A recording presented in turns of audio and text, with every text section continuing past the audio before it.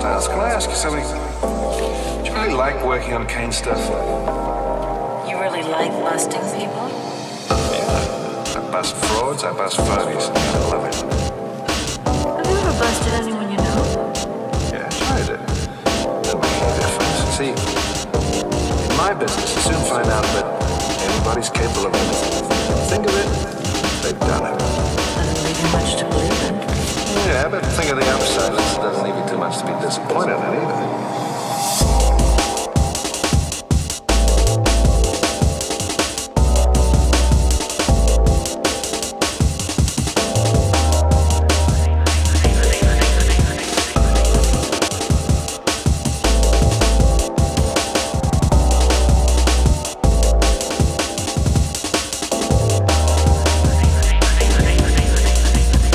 The sooner we're off the planet, the better. Now you sound like Kane.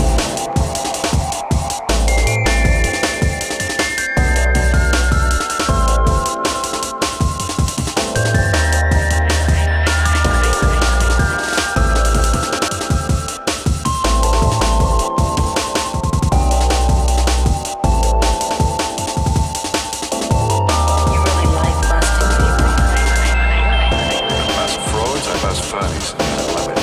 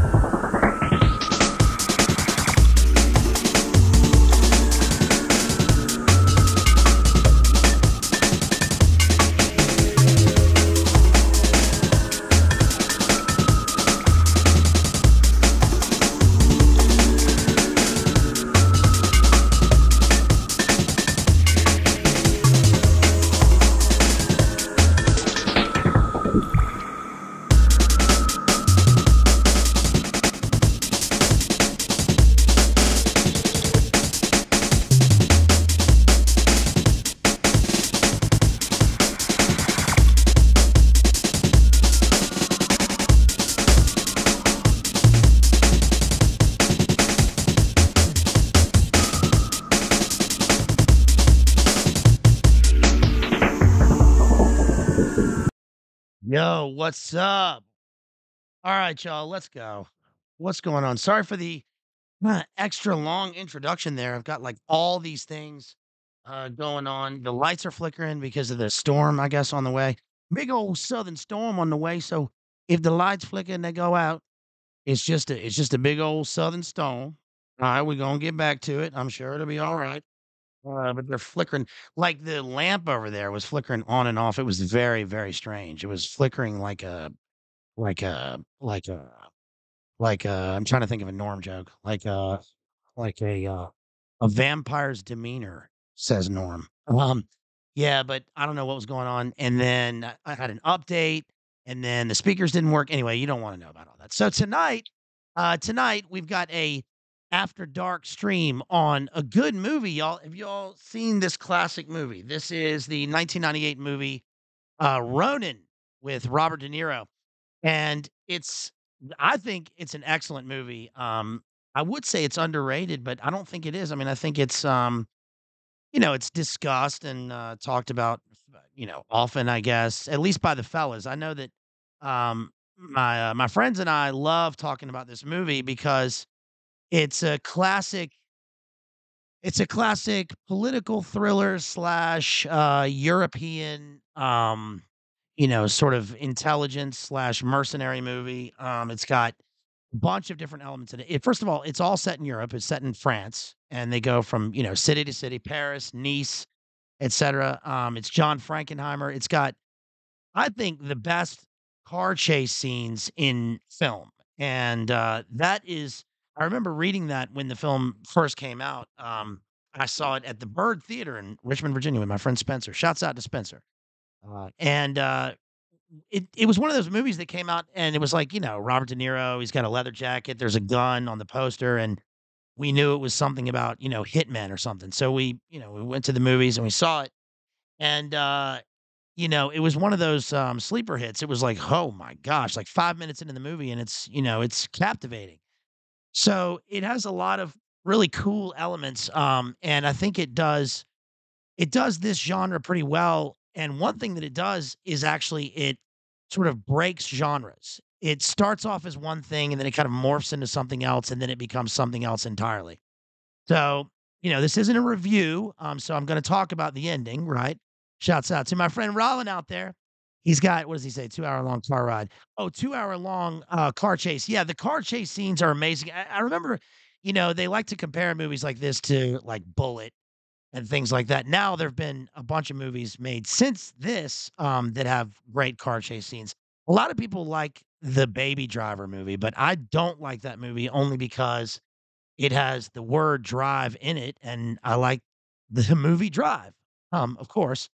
Uh, and that movie does some of the same sort of tactics in terms of the car chase scenes that this movie does. And the first time I saw this, I thought it was interesting that the chase scenes don't take place like they usually do in film, and one example of that is how they stop. They come to a complete stop and pull over, and, I'm sure that had been done in film before this. I can't think of any examples, but, Drive actually did a great example of that, obviously. So, it's not just a gearhead movie, but I know that gearheads love this movie. It's got great examples of '90s, Audis in it. There's a brown Audi parked out front. Have it towed immediately. Chop, chop. Yes, sir, Judge. Um, and what movie is that? We've already got Jason who got knighted tonight by winning the trivia, the obscure Robert De Niro trivia quote. It's not really that obscure if you watch De Niro gangster movies, you know what that is. What this blueberry doesn't have enough muffins. They don't have the same number of blueberries. He gets up, he goes to the back. What? I want an equal number of blueberries in each muffin. Are you serious? That would take forever. I don't care how long it takes. That's a terrible De Niro impression. It's going to get better as this goes on because De Niro has some memorable quotes in this movie. So, all right. So, shouts out to everybody out there. I hope this is going to be a chill, relaxing, after dark Saturday night stream. I know everybody's out there uh, at their Saturday night parties. Somebody's parents went out for the night, so everybody's going over there before the cops come, right? Somebody brought the Mad Dog 2020. Somebody brought the terrible Barry Cisco. Spencer brought that. Somebody brought the Beast Light. Now that we're grown people, we're sitting here on a Saturday night talking about movies, but that's cool because I love movies, and this is a particularly good one. And actually, this one plays into a lot of the things that we discuss because number one, I found this excellent book. It really is great, and it's called The Prone Gunman, and it's by Jean-Patrick Manchette. And this was a French crime noir writer who died in his 50s. He was kind of a left, as it says in the introduction and in his biographies, he was a left-leaning French writer. Well, that's, kind of the status quo, especially after 1968 and all that stuff. And then he writes about things related to Gladio, Red Brigades, etc. But this is a great book that I just kind of stumbled upon, and it wasn't until I was well into the book that I realized that it's the basis for the Sean Penn CIA Sean Penn movie, The Gunman. If you guys saw that, I'm going to discuss that movie sort of at the end, and it's in the same sort of universe as Ronin, obviously, because it involves soldiers of fortune, mercenaries, and international assassinations, NGOs, etc. And actually, the movie was a bomb, which is I guess not unexpected. I mean, in light of the other movies that come out, like right now, for instance, did you know that the Wes Anderson movie is out right now? Actually, Jethro, shouts out to Jethro because he clued me into that because he showed me that Harrison Smith had recommended that movie, the new Wes Anderson movie. Of course, we've analyzed Wes Anderson here. But one thing that I realized about that, just as a short tangent here, is that I think it's interesting that we have Barbieheimer, right? And there is a strange correlation between those two movies. There just is because Barbie exists in the 50s post nuke era, and also remember the film of the nuclear tests, which include the footage of like the plastic, the fake house, right? Which has like baby dolls in it. It's got like a children's room, doesn't it? Or am I just is that some sort of Mandela effect that I'm imagining? Not that I Mandela effect, is whatever, but I think I remember that correctly.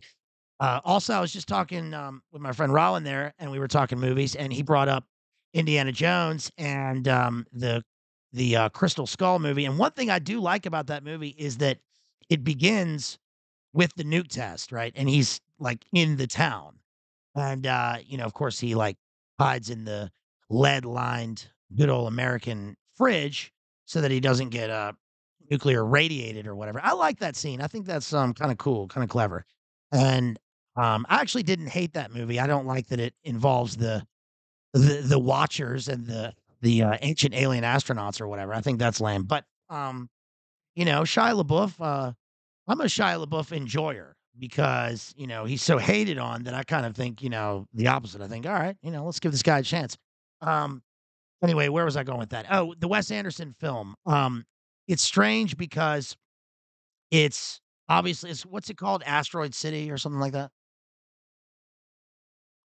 So the movie is about um, Brenda Densler and inside the Pentagon's brain. No, it's about I guess the 50s, and it looks like Los Alamos. It looks like New Mexico, and I don't know anything else about the movie, but I do think it's interesting that the aesthetic, just in the poster alone, reminds me of the brightness of 50s Barbie, the vivid colors, right? And that's juxtaposed against, first of all, the alien thing, but also rockets and weapons of war, which is obviously Oppenheimer. Now that's not a rocket, I know, but the rockets were being sent from Germany, of course, over to England, the V1 and the V2. So that supposedly is the impetus for why we started developing the nuke. But anyway, last thing I'll say about that is that I tried to shouts out to my sister out there because she She, is, very she supports the channel, and, she said, "Go on and see Barbieheimer. Go on and see that, Sloppenheimer movie." Even though there's apparently like a 30-minute long scene with uh, the the weird girl from Midsommar, right, giving a excuse my language, but a Sloppenheimer or something like that in the movie. Ugh. Um, is that a thing? Did anybody here see Oppenheimer yet? So, but I tried to go see it, and literally every seat, every showing, every theater was sold out. Like, I checked 8 different theaters. Every showtime, every seat was sold out for Oppenheimer. I thought that was I mean, ahead of time, that's unusual. I guess maybe one thing is that the cinemas are finally fully catching up to, the Karanka, right? The shutdowns. I think the last movie I saw in the, theater was Possessor, maybe? When, my friend Paul rented out the theater, we went and saw Possessor, which I covered here. I analyzed that film. I think that was no, actually, it was Tenet. I can't believe it's been 3 years since Tenet came out. What in the world? Okay, anyway, so let's talk about Ronin. Enough babbling. Ronin is again, it's a John Frankenheimer 1998, crime noir, CIA mercenary, European movie, and immediately so here's my DVD copy. I have 2 copies of this. I've seen this movie, like, um, 33 million times, you guys. And I'm sure the other dudes in the audience, at least, you guys have probably seen this movie a lot. You've either seen it a lot or you've never seen it. I recommend this movie. It's good. First, we see the epigraph to the movie, which is it's talking about the Ronin, and the font reflects the Japanese um, characters talking about the sort of mentioning the 47 Ronin. Of course, that movie with Kinko Reeves came out later. And just defining what Ronin means. Of course, masterless samurai. Now, when the movie came out, I don't think a whole lot of people in the culture had used that word often or knew what it meant. I certainly didn't. I was like 17 or 18 when the movie came out. But it introduced me to a whole world of things, a whole universe. And this movie's great because it's consistent in terms of its exposition and its backstory. So we're told that Ronin means masterless samurai, and of course, then we cut to Robert De Niro, and he is walking down some rainy steps in obviously in France, and there's a little, a little bar on the little French bar on the corner, and we see some kind of shady characters walk into it. Now, of course, the cool thing, one of the things I like about this movie is the like aesthetic of the movie, the costumes, the way that it looks. It's like it's contemporary, it's 90s, it could be today. The bad guys who are good guys, bad guys, we don't know yet, but they are, they're probably assassins, guns for hire. They have obviously they're gonna have a special set of skills. They all just look pretty drab and normal. They're not supposed to stand out. They're supposed to be, the gray man. De Niro has on just like a Macintosh, right? A little Macintosh and kind of a one, an Irish flat cap. And he's just kind of walking down the stairs, but we can see that his eyes are shiftily looking around, and he's obviously checking out he's aware of his surroundings. And so we become aware that he's walking into something and he has to be extremely cautious because we don't know this meeting that he's walking into, even though everybody in the bar looks like they just look totally normal. There is a lady who goes in, she's Natasha McElhone. Is she English? I think she's English, but I like her in this movie because she does first of all, she does a good Northern Irish accent. It's pretty good. Jonathan Price, on the other hand, it I don't often like criticize people's accents in movies. I think that's kind of lame. Um, but honestly, like it's off-putting. He's clearly an Englishman from, the Royal Academy of Dramatic Art and the Pirates of the Caribbean Penzance movies, um, playing an officer and now kind of like LARPing as an, IRA dissident. and it's kind of off-putting. But anyway, he's not in the movie yet, but she is, and she goes behind the bar. She's like pouring a drink.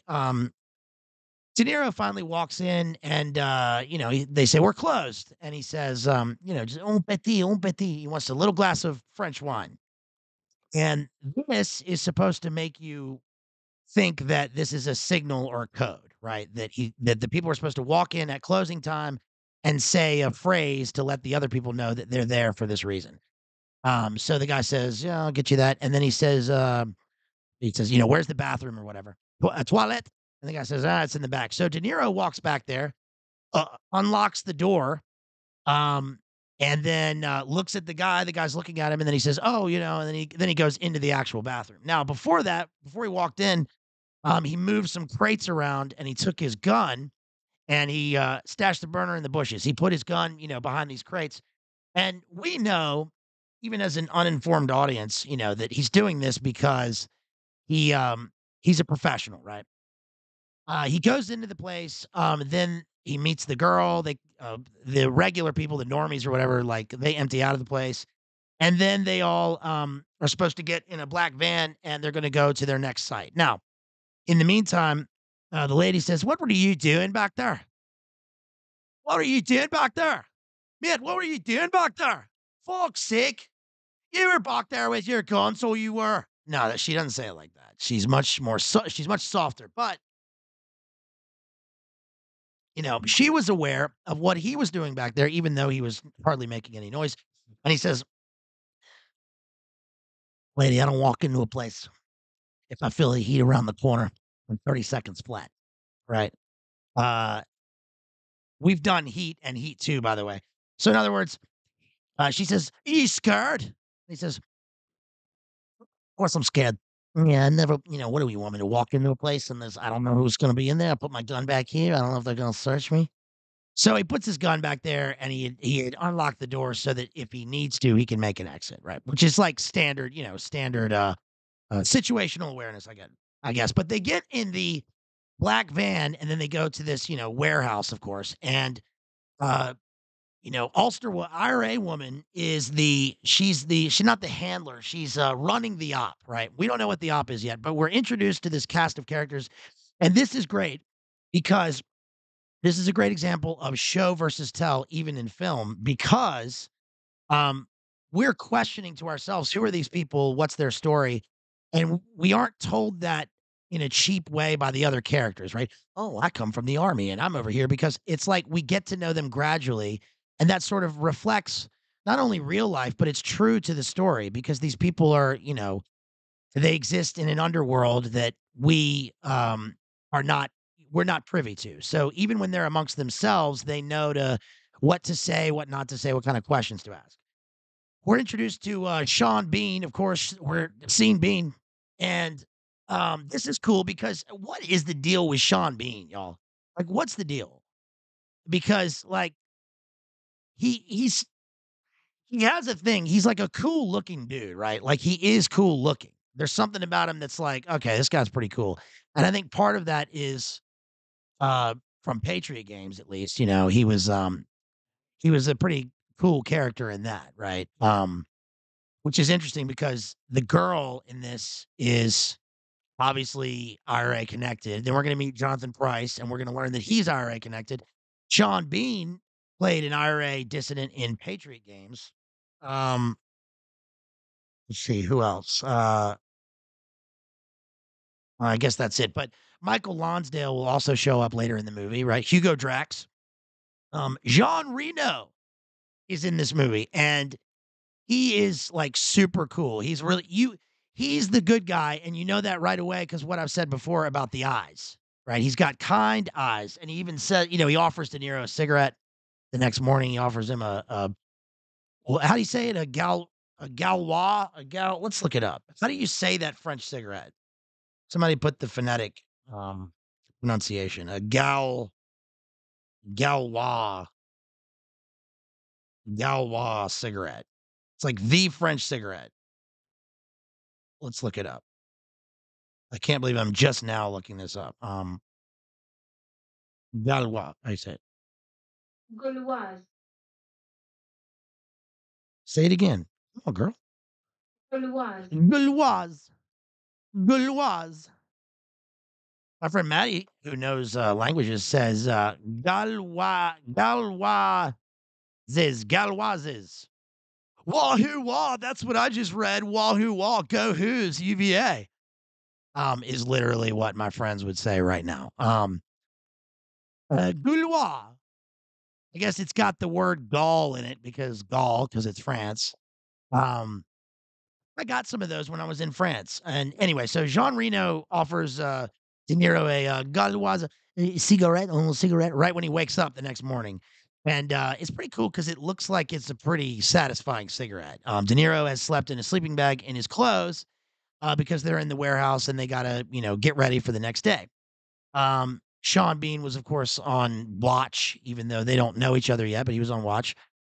We learned that Jean Reno is the tour guide. He says, "I'm the tour. Well, if he's in Paris, I will get it. He can get them a car. He can get them weapons. He can get them cigarettes. He can get them medical stuff. He can get them, uh, uh, a gunfire simulator. Right? He's the guy. But he kind of takes a liking to De Niro, and later on, he's gonna say, "If I wanted to shoot you, how would it benefit me? The money? I've already got the money. I've already got the money." Remember Jean Reno's role as Leon the Professional? He's already played an assassin in a movie, and I'm sure he got his part in this movie because he was in Mission Impossible, right, with Tom Cruise in 1996. He's the guy who's like hoisting the wires when Tom Cruise, right, is trying to break into the CIA facility, which weirdly, like, you have to rappel down and all that stuff. Cool in the movie, but like, okay. Anyway, so Jean Reno is the Frenchman in the movie, right? So yeah, they what'd you say? The Inforce, what do the French know about tobacco? Well, Philip Morris actually Philip Morris, which is headquartered here in my hometown, Richmond, Virginia. Philip Morris. This is Marlboro country right here. And in fact, when I was growing up, the guy who lived, I think 3 doors down, worked in advertising, and he's the guy who invented the Marlboro Man, which is like the most successful advertising thing of all time. Um, which is pretty cool. Of course, that's not you can't talk about that now. I guess they got rid of him. But French do know about cigarettes. They actually, the European Marlboro is headquartered in France. I think there's one in Switzerland. Marlboro, of course, broke off into what's the name of the company? Altria. It's a different company, and that happened after the hearings and all that stuff. When they were talking about they had to change the cigarettes. They can't say Marlboro Lights anymore. So stupid.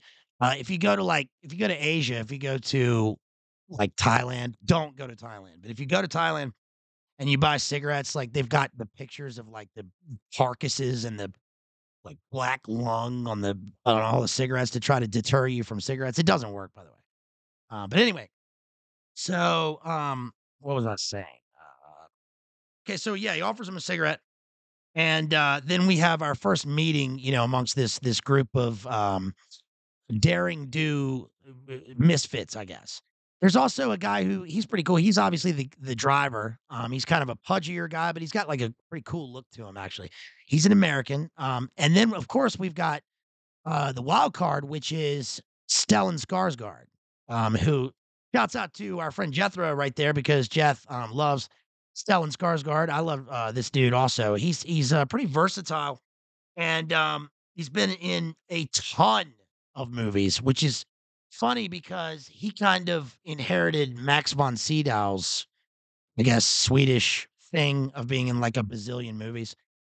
Recently, we talked about him, I guess last week when we were talking about Dune and how he plays the Judge Holden slash Colonel Kurtz Marlon Brando, floating bald, bulbous black goo bathing bad guy. How's that for alliteration? That was pretty good. That was pretty good. That was pretty impressive. That just burst off the tongue right there. So anyway, Stellan Skarsgård, who is dressed in like a three-piece suit. He's got glasses, and he's obviously like the computer guy. He's the tech guy, but he's also he's not, like, nerdy like they usually are. Like, you remember the guy in Die Hard, the tech guy? Bam, we got it. That guy, glasses, nerdy, gets knocked out easily.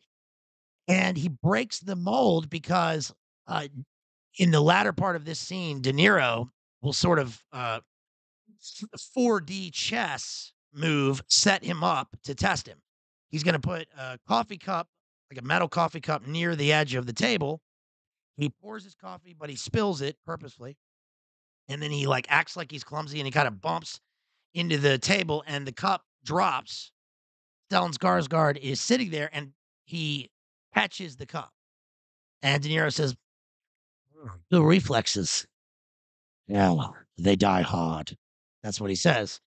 And they die hard, huh? So, obviously, Skarsgård is more than what he appears to be.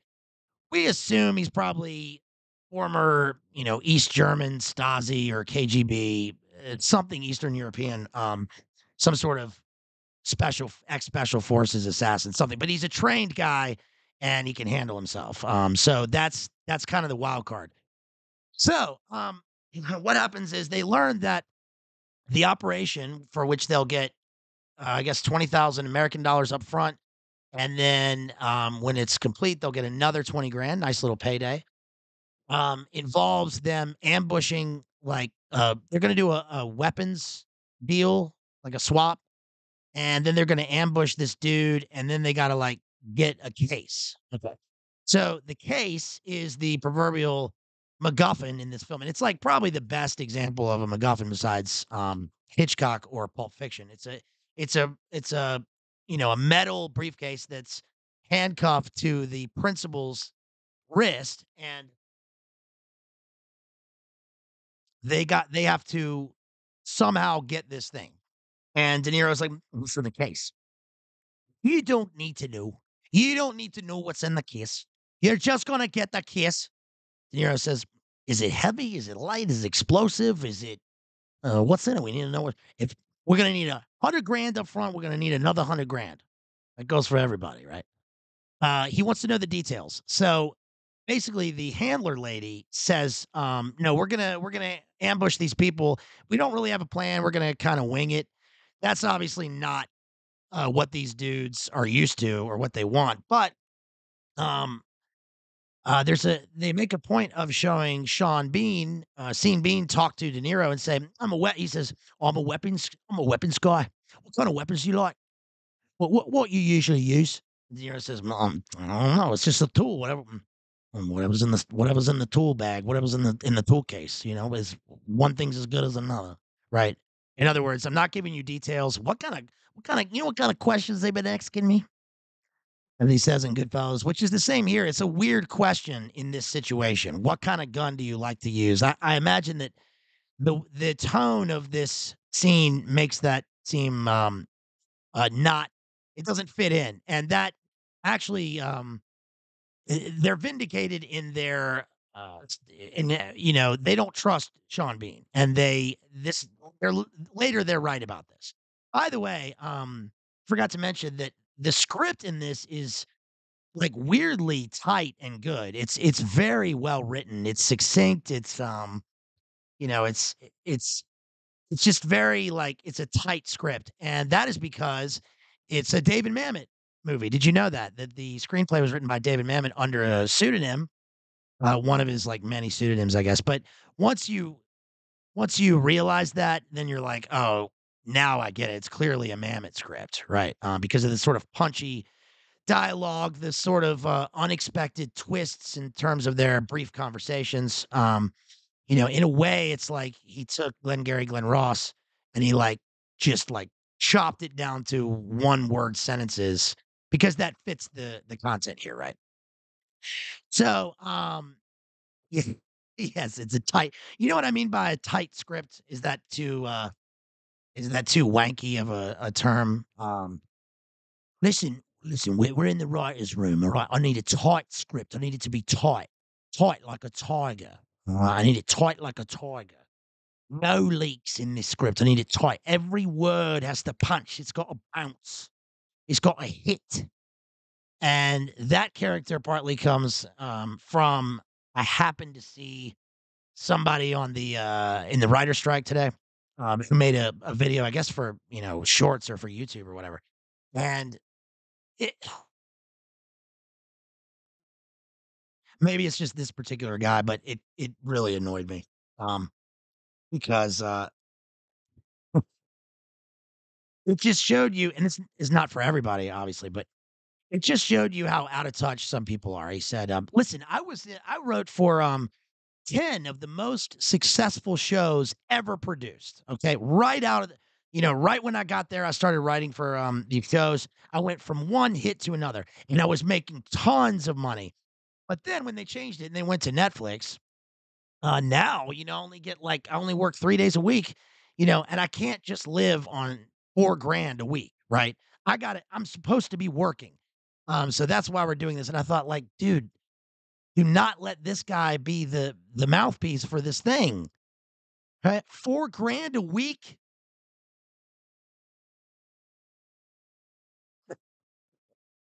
Well, I guess whatever industry you're in, you're paid commensurate with your experience and, whatever it is. So that's not bad. But I mean, one hit after another. I wrote for 10 hit shows. You know, I'm glad. I'm happy for that dude. I'm glad he had success. I don't even know who it was or what the shows were, but I believe that I'm sure he did that, and that's great. But damn, dude. I mean, some people can't even get the McD's McDouble with the McGrimace shake, right? They got to save up for that right now. I mean, seriously, like milk is unbelievable. I don't know what the gas is where you guys live, but it's like 365 here. I paid $8 for 2 small Red Bulls the other day at the shop. What? So the price like tripled? Anyway, okay. Sorry. I'm sorry to complain, but like that's ridiculous. So, I'll try to remain focused with the rest of this analysis. So, what happens is basically they go into the operation, they've got their car now, the guys for an Audi with nitrous and all this, and they've got their weapons. And they pull up, and basically it's nighttime. It's right by the Seine in Paris, and another car pulls up. Of course, the bad guys are going to be. They look like they're probably Algerian or something. Because of the French history with Algeria and the Pied Noir and the Foreign Legion. These guys are some sort of other thing, and there's going to be a handoff, right? So they've got the money and they got to trade the weapons. We don't really see the weapons, but we know there's money involved and whatever. And they say, "Okay, here you go." And it's in the trunk, and Sean Bean counts the money. It's not all there. It's not all there. Where's the rest? "Ah, it's down there. It's down there. You just go down there." He said, "Down there." And De Niro says, "I'm not going in there." "Well, you want me to go in there?" "I'm not going in there." "What, are you scared?" "Oh, you don't want to lose." They say, "You don't want to lose your skin or something like that." And he says, "Yeah, I like my skin. It covers my body. I'm not going in there. I don't have a good feeling." Right? He said he has a good maxim at one point. He says, where, what I learned, where there is doubt, there is no doubt. In other words, don't go into that tunnel. But Sean Bean is freaking out because he's an amateur. "Okay, give me the money. Give me the money. Go on, give me the money." So he takes the money and he goes in, and Jean Reno and De Niro have to cover him. And of course, De Niro, as the professional here, when the lights from like a boat on the Seine go by the bridge, he happens to glance up and see that there is a sniper, which he suspected there would be. So he immediately fires on the sniper, and they fire on the guys down the tunnel who are obviously setting them up. They take them out. They go down there. They get the money and the weapons, I guess, and they take off in their Audi. And they are here. We go with the first car chase. They're being chased by the French cops, which Family Guy pointed out, sounds like a Skittles man standing there howling down a street. It's a very weird siren sound. It sounds like you're at cabaret. So anyway, they're being chased by the French cops. and the driver is excellent. They're going, they're twisting and turning down the streets, and then at some point he pulls onto a road and gets into a parking space and chills, and they go right past him. So, and again, this was like the first example I'd seen in a film of a car chase where they weren't actually going high speed the whole time. So that I thought that was pretty clever. That was, there's some variety. And it's probably more true to life in terms of a real car chase involving these types of people. For example, the most entertaining car chase I've ever seen, because I like to watch videos of this, is a recent one in LA where the dude was on the highway and he was going like 3 miles an hour and there were like 20 cops behind him on the LA freeway. The whole freeway was shut down and it was a chase, but he was going 3 miles an hour. So it's like weird clown world meta version of the high speed chase, which is turned into just a joke, right? Um, anyway, so then Sean Bean uh, pukes. He obviously his body rejects this activity, even though he did well in the situation, but he is an imposter, right? He's LARPing. We know that however he got into this group, he doesn't belong there. So they get back to the warehouse, and then there's some other operation that's coming up, and Sean Bean says, "Right, here's what we're gonna do." Because it's like Nice and then another town, and they gotta go to another town, and, like, she's drawn, like, a crude, road on the whiteboard. So he gets up and he says, "1 shooter there, 1 there," right? And then De Niro this is when De Niro gets up and he goes, "Draw it again. Draw it again. Draw it again." It was right there. "Draw it again. It's a simple diagram. Draw it again. Draw it again." What color is the boathouse at Hereford? What color is the boathouse at Hereford? What color is the boathouse at Hereford? Hereford is where the SAS regiments are based, obviously, because Sean Bean is LARPing as, I guess, ex SAS, right? British Special Forces.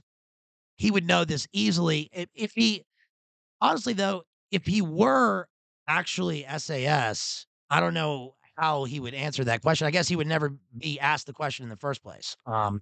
So it's an interesting scene because I watched this movie probably, I don't know, 10 times before I really made sense of like what Sean Bean is in the movie and why he's there in the first place. I guess he's there because it shows that his character kind of represents the entire movie's narrative in a, I guess, in a kind of a microcosm, right? Because the narrative is about like the twists and turns of international uh, black bag stuff, right? These guys are soldiers of fortune. We don't know who they work for. We don't know where they come from. We don't know what the job is. We don't know where they're supposed to go after that. We don't know whether they're going to live or die. In fact, when they're in the chase scenes, like the streets are the way they are. That's why they filmed it there because the streets are unpredictable. It's not like America where you get on the highway and you just go straight, right? Or you're in New York City and it's like you go up the avenues, you go left on the street. This is like Nice, so it's all ancient streets and it's like one way, but then there's a car coming and then they got to go and then you don't know where you are. So you lose your sense of direction. And obviously, Sean Bean, wherever he came from in this movie, he went in the wrong direction. He does not belong in this place. So somebody gave him an opportunity to be part of this world, I guess. And he probably is some sort of ex-military, but he's LARPing as ex-SAS, which I don't know what special forces people um say in such situations. I mean, they obviously don't go around banding about like their unit.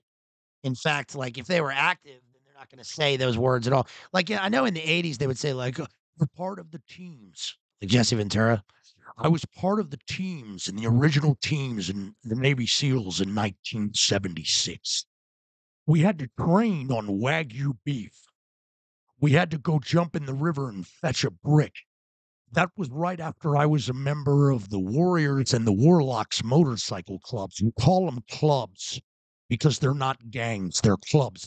They are legit. They made me a legit member of the Warlocks and the Hells Angels, and they gave me my colors. That's what you call them, your colors. And I was a member of the teams. Chris Kyle is a liar. He's a liar. Was that one okay? Was that one okay, Jethro? Jethro was watching Will Sasso's impression of, Jesse Ventura, and I gotta say, it's pretty good. It's really good. I think that, Mersh does the best Jesse Ventura. In fact, he did that prank call, um, as Jesse Ventura, and that was if you've heard that, like, it's pretty good because they didn't figure it out for, like, a good 5 minutes on the radio. Um, he does a good one. But anyway, so yeah, I don't know how they would refer to themselves. Also, Sean Bean was also in a what's considered a classic,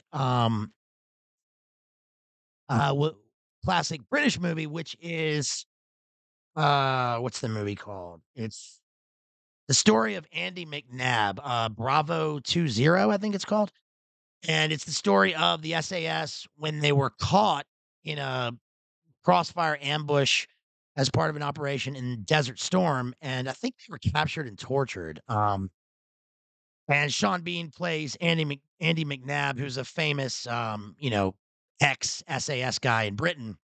And actually, Andy McNabb, who's like he's a big giant, blonde Brit who was legit, in SAS.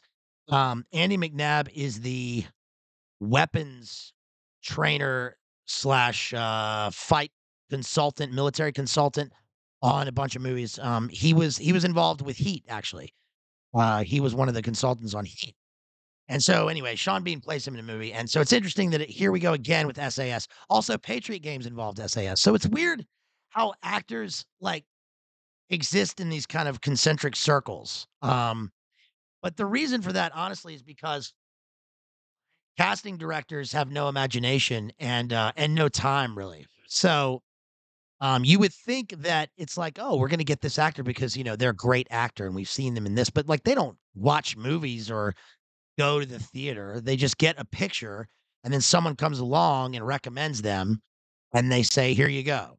And then if they need somebody for something, it's like, well, you already played this character basically. So here you go. Here's a job again, is the way that it, actually turns out most of the time. But anyway, so he gets sacked. And the IRA woman says, "You're free to go. You can stay as long as you want, but you're free to go. Need I remind you, don't come looking for us because we will remember you." She says something like that. "You may remember us, but we'll remember you. You may know who we are, but we know who you are." Right, Casino? So anyway, so he's sacked. He's gone. He's out of the picture, which is again unexpected in this film because like people knew who Sean Bean was when this movie came out. He's not the star, but like people know who he is. So for him to be in the movie and then just all of a sudden be gone is kind of strange.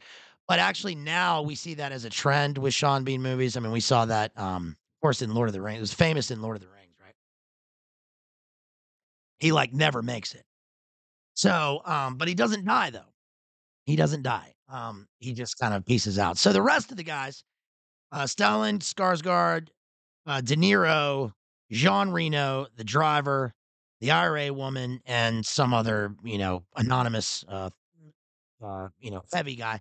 They get in the van and they got to go to. Is this when they go to Nice? So they go to Nice, and actually, it's funny because when you watch the movie, I've done this a number of times. When you watch the movie, and she says her line about we know who you are out loud, I always go, "Nice." And then right after that on the screen, they show the city of Nice and it says Nice, which is nice, right? Um, which is pretty interesting. So they go to the city of Nice in the south of France. And I have not been to Nice. Um, my friends got to go there on the French trip in high school.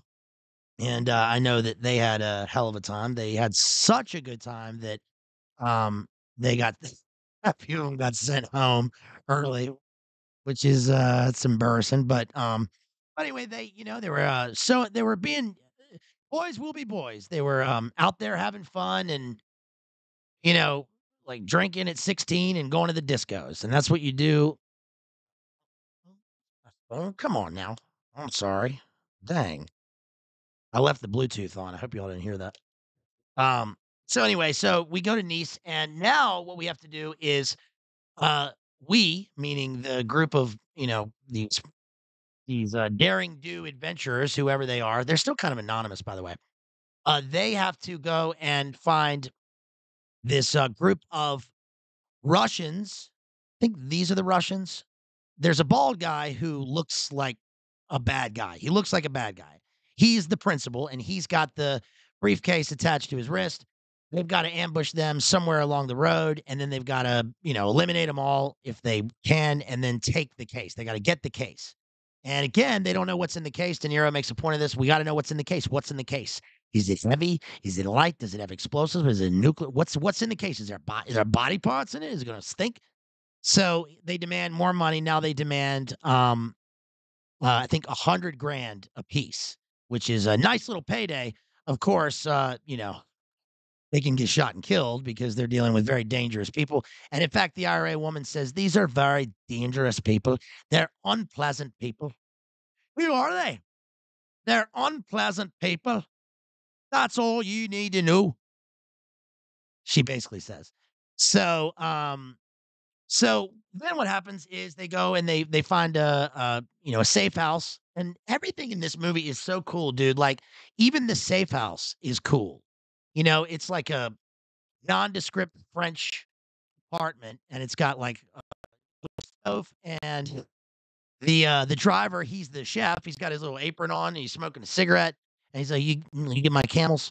Um, he's making I don't know, French, French croissant for all of them while they're sitting there. They can have something. They have coffee, and they're talking about their job. They got maps everywhere, of course.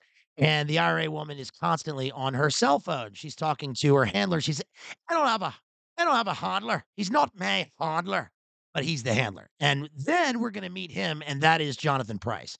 Now, Jonathan Pryce is the dude who you've seen in so many movies. He always plays a kind of a worm character.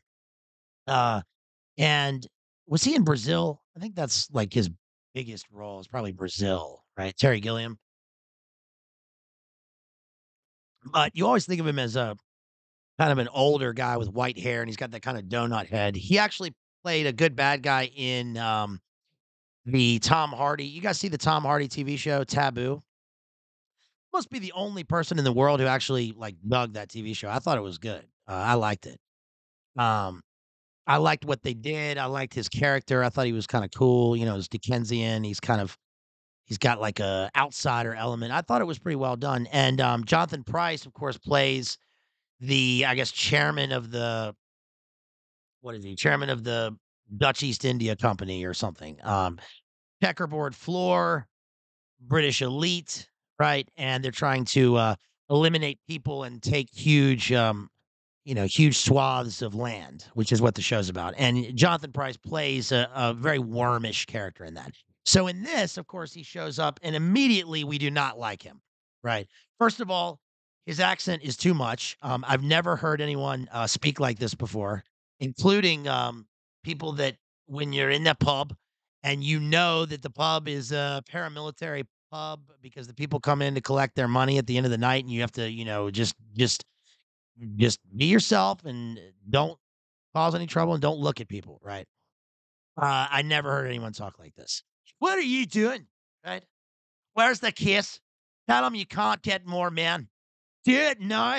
We got to get it now.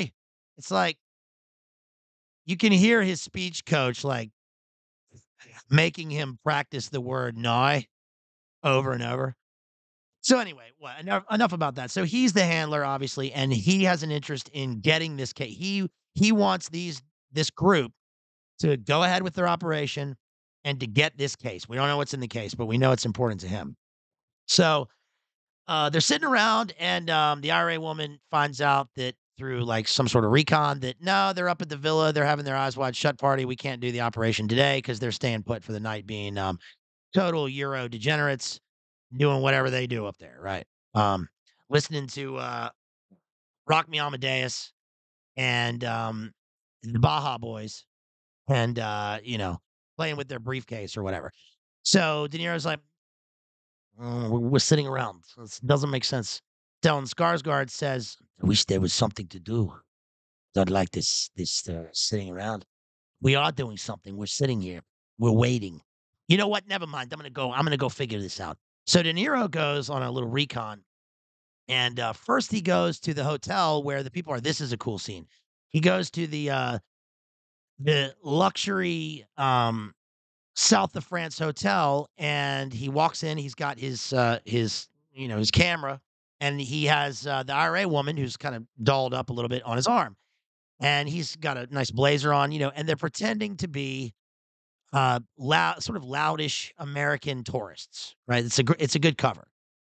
He's especially good at this. So they walk in, they spot the people, and he sees them coming, and he does this clever thing, which now is like, I feel like he did this thing, which was probably standard operating procedure, and now everybody kind of knows about it, which is that he says, excuse me, sir, can you take a picture of me and my wife? Take a picture. You're just gonna snap away, just snap away." And meanwhile, he's like snapping away pictures of them coming down the hall. So it looks like he's just showing him the camera, but he's photographing these people. And then they come behind him. He gets the woman on his arm, and he says, "Just snap some pictures. Yeah, get the background. Just snap away, right? Take a lot of pictures, a lot of pictures. We love this country." And the guy, this dingbat guy or whatever, is just taking pictures. Meanwhile, the bad guys are in the background. So then De Niro does this thing where he says, like, "Give me a second." He walks over, he puts the one of the like brass signs, and he leans it against the luggage cart, and then he goes over to the guy and take my luggage up, right? He says, "Take my luggage up." Then he goes back and he says, "Let me take a picture of you and my wife." "Yeah, you get in the picture. Yeah, I want some local flair, right? Yeah, you get in the picture. Yeah, put your arm around my wife. Yeah." And meanwhile, he's snapping away. And while he does that, the bellhop moves the luggage cart. The sign falls on the ground. It makes a loud crash. And then he takes pictures of how this opposing team, the bad guys, deal with protecting their principal and the briefcase. And it's pretty cool. It's well done because it's just it's just the film showing us what happens in the course of the narrative. It's like they don't need to tell us that this is what they do. He doesn't need to tell us that, he learned this as a spy. It's just they just do this thing, and it's kind of funny the way that he does it. He goes back to the apartment. He says, "They're good. They're good. They're very good." Right? Look at the way that they protect the principal. This guy grabs his gun. This guy covers this guy. This guy, is a lookout.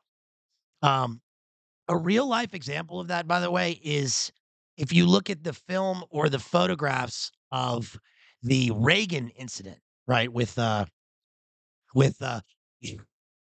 famous YouTuber John Hinckley Jr. I'm being sincere there. He is on YouTube. Um, if you look at that event, right, when that happened in 1981, um, you actually can see like the Secret Service in action in a way that I don't think we've gotten to see that many other times. Like, for instance, one of the guys, like, kind of on the perimeter, has an Uzi. Where'd this Uzi come from? Because the Secret Service just wears like a suit with a blazer, but this guy's got an Uzi. Another guy's got like another guy's got a gun. And it's pretty cool to see how they operate and how how they move, right? Um, and what are y'all saying? I'm gonna look in the chat real quick. Jason, who's been knighted tonight, says, "Maddie, how bizarre! I still can't wrap my head around a guy writing that song like 'Who Let the Dogs Out.'" Yeah, that sounds good. Add some woofs, and you gotta hit, boys. Yeah, well, I'm sorry to barge into y'all's conversation there, but what a brilliant idea, right? I mean, like, that's the earworm of all earworms. Let's take a song that is totally nonsensical and infantile. We're gonna have a hook and a phrase. Um, put a melody around it, right? Get what's his face over there who did the last melody because they, have a stable of producers. Here you go. Here's your song. Bam. Now we're gonna promote it, and here's the song. I mean, imagine being in the circle of people that like do that, and consistently, right? The kind of behind the A&R people and the producers who like are able to do that. It reminds me of Charles Sheen in that sitcom he was in. What's the sitcom called? Men, Two and a Half Men. Remember, he's a jingle writer, right? And he's like a famous jingle writer, and he writes that song. He goes by the name Charlie Waffles, and he's just really good at it. I think that's kind of cool. It's interesting. There's a movie about that, which is it Under the Silver Lake that's about that? And Maddie Digital Minefield right there covered that movie with Jerry at Exposing Powerful Lies. Didn't y'all analyze that movie? Because the movie ends up being about that, right? The people who write the music for the Laurel Canyon people under the Silver Lake. So anyway, back to the movie. So now we know how these people operate, and then what happens is they want to do another recon. So De Niro takes the IRA woman out in the car, and they're on the street, and they're looking at the estate way up on the hill.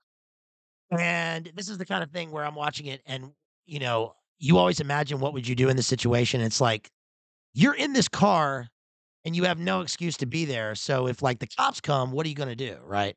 Well, I guess they're older and, they're tourists and we'll probably stop on the side of the road in France like that all the time. So whatever. And then that actually happens. So the cops come and De Niro says, take out the map, take out the map. So now they're looking at the map, right? Oh, we're lost. And they drive by and then like another car comes and then they make out. So of course the cops are like, oh, he's France. But stop on this side of the avenue all the time. And they love to kiss like we invented here. This is here. How do they say here in France? Here, here. We invented this here. De French kiss. That's terrible. I'm sorry. That's a terrible impression. But anyway, yes, but they did invent that. So they're making out. So the cops, of course, drive by. And then what happens is they stop making out. And then the IRA woman, she kind of likes this. So she goes back and she starts, they get friendly again and the scene cuts, but we know that, these two people involved in international gun, daring do mercenary operations with paramilitary ties, they have they're hot blooded and they have passions. So I guess they what is it that Jay said that time? It was was it in Death Race?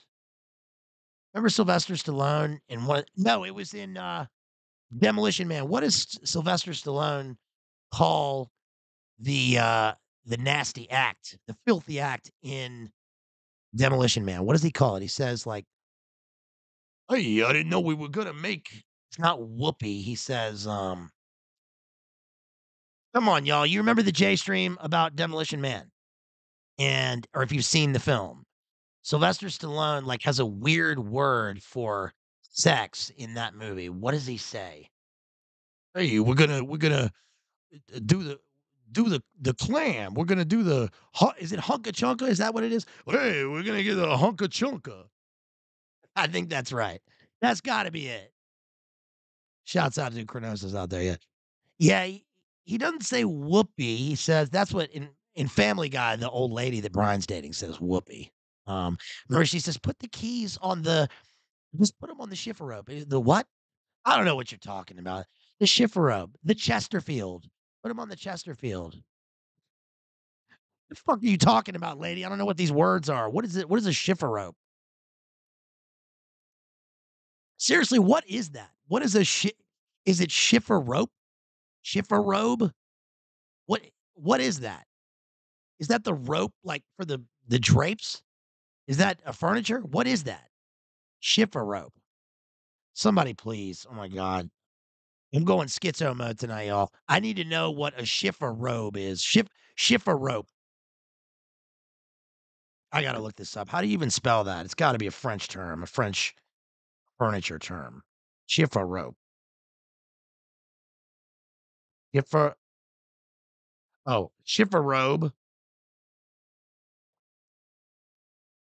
A closet-like piece of furniture that combines a long space for hanging clothes. That is a wardrobe or armoire with a chest of drawers. My mom says. My mom texts and says it's a small armoire. I am an uncultured swine. I just know that Kramer gets robbed of the armoire. It's a Farbman, right? In Seinfeld. So a shiffer robe. Okay. My apologies to all the cultured people in the audience. I'm an uncultured swine. So anyway, I don't even know how I got to that. Um, they do the hunka chunka. They do the hunka chunka. They get and then they go back to the apartment, and then something interesting happens here. Uh, They Stellan Skarsgard has some spray paint in his hands, which they don't make a big deal of showing, but he spray paints the window, and we assume when we're watching it that it's so it's opaque and nobody can see what they're doing inside, right? In case there's surveillance, is what we assume just from this like half second of seeing that. But that is going to be important later on,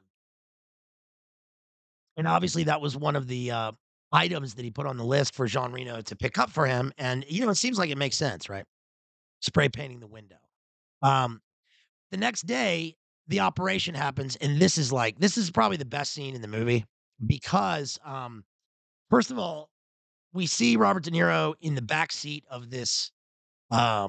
What's he in the back seat of? Is it a Mercedes? It's like a diesel Mercedes, a yellow Mercedes. Jean Reno is in the front seat. They're having a little chat. They're very calm. It's the morning, and people are on their way because we see Stellan Skarsgård in the back of a lorry somewhere else, and the IRA woman's driving it. Skarsgård is now like full NSA mode because he's got 90s computers and he has so he's tracking their cell phones, which is pretty cool because again, you're watching the movie and you're going, how are they possibly going to know when they're leaving and where they are? Well, it's the cell phones, right? 90s, Nextel cell phones, they can just track their location. So they're gonna converge at some point. We also see the driver. He goes off the road. He's got his Audi in another place, so there's gonna be an ambush. And De Niro and Jean Reno are chilling. De Niro in the back seat has like a newspaper, and at some point, Jean Reno gets out and he's got this little device, and he controls the stoplights. So when we see the principal, the targets coming down the road, he changes the stoplight, puts it on red, and then De Niro kind of casually gets out of the car. We see him, by the way, he moves the newspaper and he's got a he's got a disassembled bazooka sitting in his lap. And he assembles it, puts the rounds in, and then when the time comes, he gets out of the car and just like aims it and fires at the lead vehicle, which explodes in the street. And this is cool. Frankenheimer did this really well because it's enough explosion, to shock the passersby, right, in the town and to make us, like, make the audience pay attention, but it's not like CGI, it's not over the top, it's just matter of fact. He has this weapon, he uses it, it's for a purpose, and then that's it. So he does that, then Jean Reno, presses a button, and then that's the gunfire simulator, so the bodyguards in the other car get out of the car and then they turn. That opens up their bodies so that De Niro can then take them out. This is very, tactical. So De Niro shoots them. He's got like a damn chopper in his hands, right? He's got like a high powered rifle with a I don't know what it is. It's like H&K or HK or something. But he shoots these dudes. They're taken out. Jean Reno has like a 9 millimeter or something, and he shoots a bunch of people. But what's interesting is that did I say what did I say? Passerbys? Did I say passerbys? No, surely I said passersby. Kind of like surgeons general, right? Anyway, so one thing that happens in this is it is brutal because we see these poor people like standing there buying their French onions or whatever at the market, and they get caught in the crossfire and they just uh, they fall over NPC video game style. But it looks very true to life, right? I mean, it looks like what. By the way, since this movie was released, this is like commonplace, right? We see this all the time. Mass events. And it's very strange in the movie because you never see, you know, just the city people get hit in the gunfire in films. They always make a point of not including that, right? Because it's for a number of reasons. One, it's gratuitous. They gotta just a bunch of reasons, right? Why do that? But in this, they get mowed down, and we see that the coldness of the good guys, the good guys for us, I guess, and the bad guys, it's like all the rest of this, they're just collateral. They're doing their job, and they did this in a public place, and the people just they just don't have any feelings about it, which is like, ugh. So then, what happens is there's a crisscross, because Stellan Skarsgård says, give me the case, give me the case," and then De Niro looks down, he sees that his hands are silver. And then he smartly throws the case away like under a car, and there's an explosion. So we learn that they've been crisscrossed, right? Because Skarsgård has flipped the case and he's replaced it with an imposter MacGuffin, and that's what the earlier spray paint was for, because he spray painted the case, right? So now Skarsgård is gone, and he's got the actual case. He stole it, and in the meantime, I think it's where De Niro gets shot. So De Niro gets hit in the belly.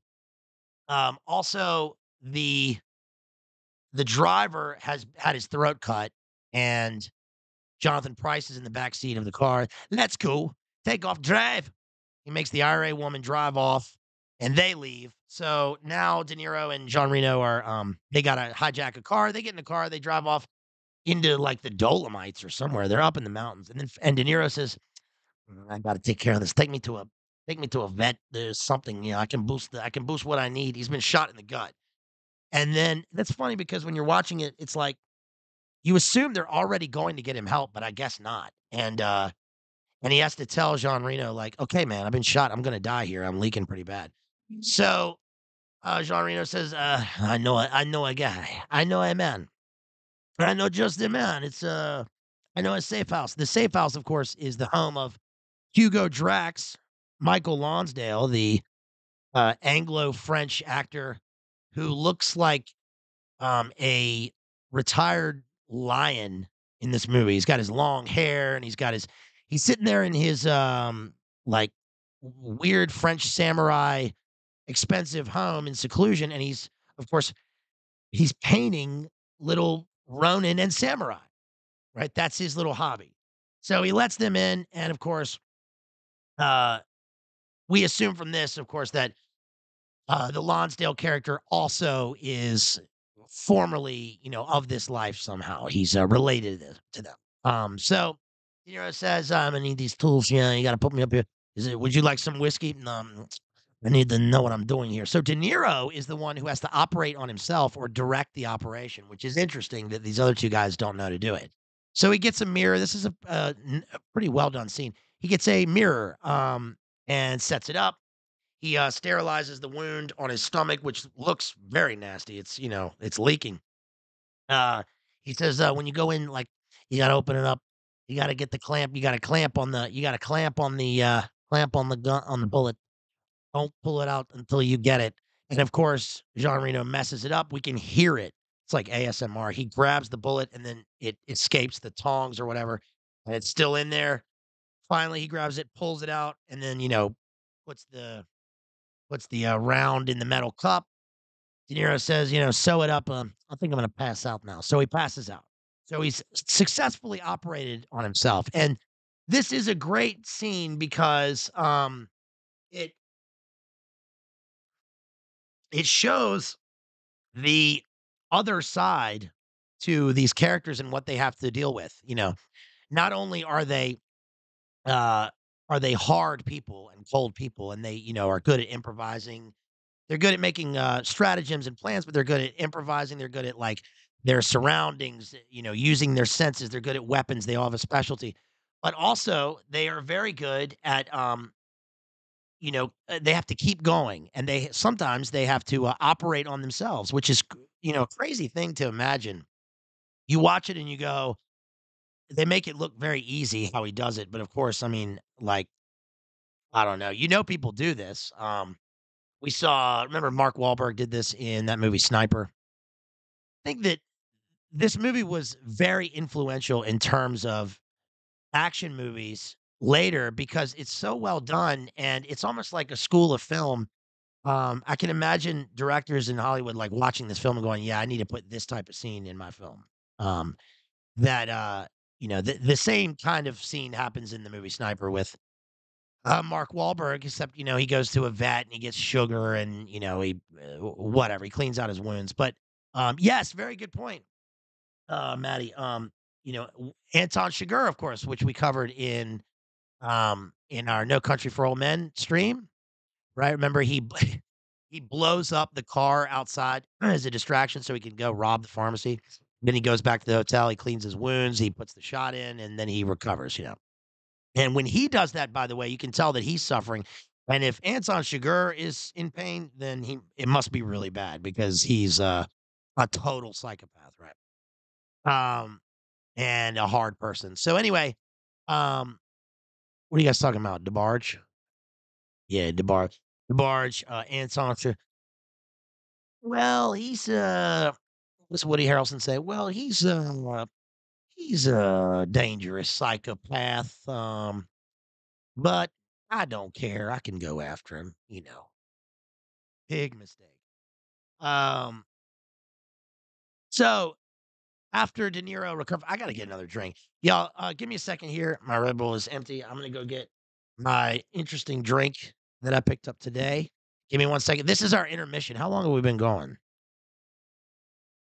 I told you this was gonna be kind of uh freestyle, fast and loose, chill stream after dark, right? Okay. All right, everybody take a break real quick. Don't leave. Just go and get your Red Bulls and smoke them if you got them. I guess. Give me 1 second.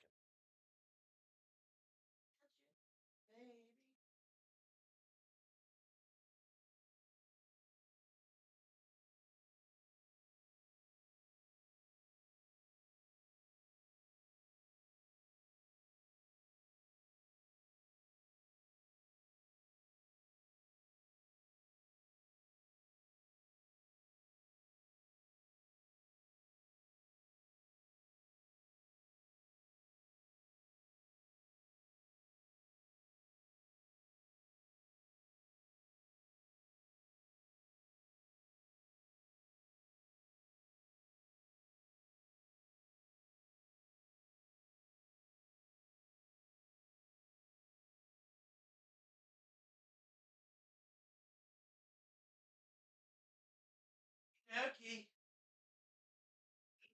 That's what Keanu Reeves says.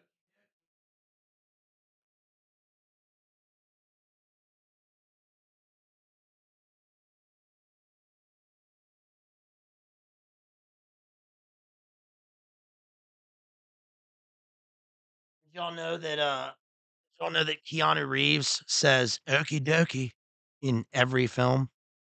Bet you guys didn't know that. All right, so let's go. So what happens next? Okay, this is kind of the intermission of the film. It's not a long film. It's about 2 hours. So by the way, I picked up this drink today, and I thought you guys would like this.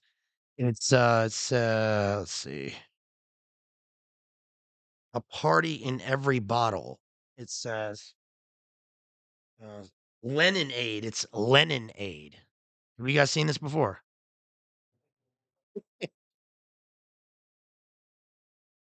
I thought I would get that. Um, Leninade. I picked it up at the hardware store today.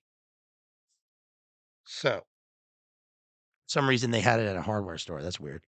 Oh, please. What is this? It is I don't even know what is in this drink. It's a red lemonade.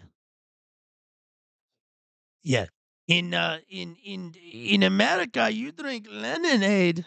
In Russia, lemonade drink you. It's some kind of dirty commie soda. Um, so, um, so here's what happens.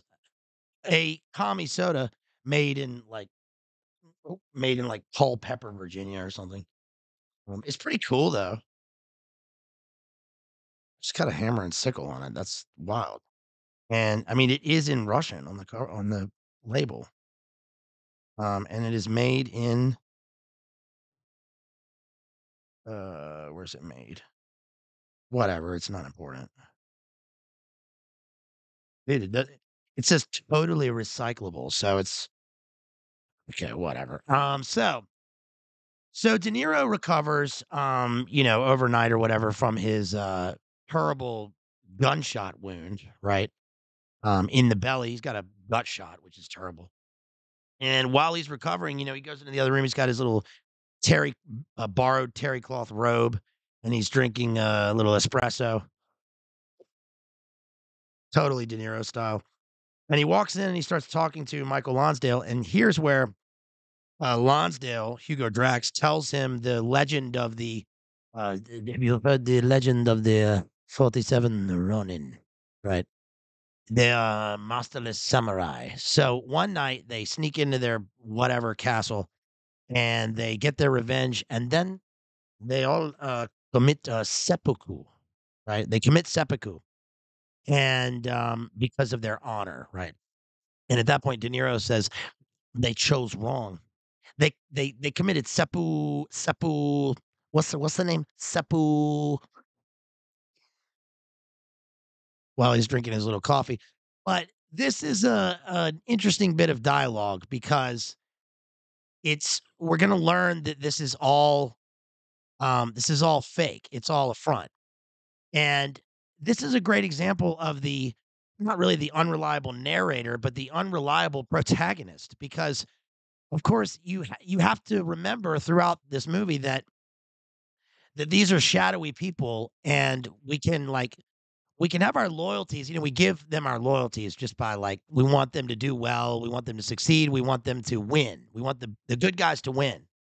But the point of the film is that um, in that world, the people aren't really you can't know them, and they're not who they say they are by definition. So, even at this point, when De Niro is talking about "No, they chose wrong, they should have gone for the money. The money is more important. The money's more important than the honor. The seppu, but we're gonna learn that actually that's the complete opposite of what he truly thinks, right? Um, Nevertheless, Michael Lonsdale is retired in his mountaintop French villa or whatever as this, leonine sage guy painting his samurai in his happy retirement. And so they get well, and I'll try to speed it up here. So what happens next is they Jean Reno and De Niro have to go and find where the bad guys are. So they decide to go after they want to find the case, but they got to go after they track somebody, and then we see that Stellan Skarsgård has been kidnapped by uh, Jonathan Price, the IRA guy. He's being beaten up in some sort of French bathroom.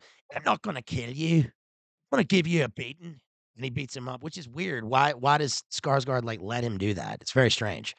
Um, it gets more convoluted from here, and then next we track them and we find them again, and there's gonna be another ambush and another car chase in a long tunnel. And there's an interesting thing that happens here because they end up in the ruins of a Roman Colosseum in France. And one of the bad guys recognizes Vincent, who is Jean Reno, and he says, "Well, where do I know you from?" And he says, "Vienna." "Ah, yes. Well, I'm sorry, I have to kill you." And at that point, De Niro saves him and shoots the bad guy, but No, that was right before. That was right before. Yeah, he got that's how he got his gut shot.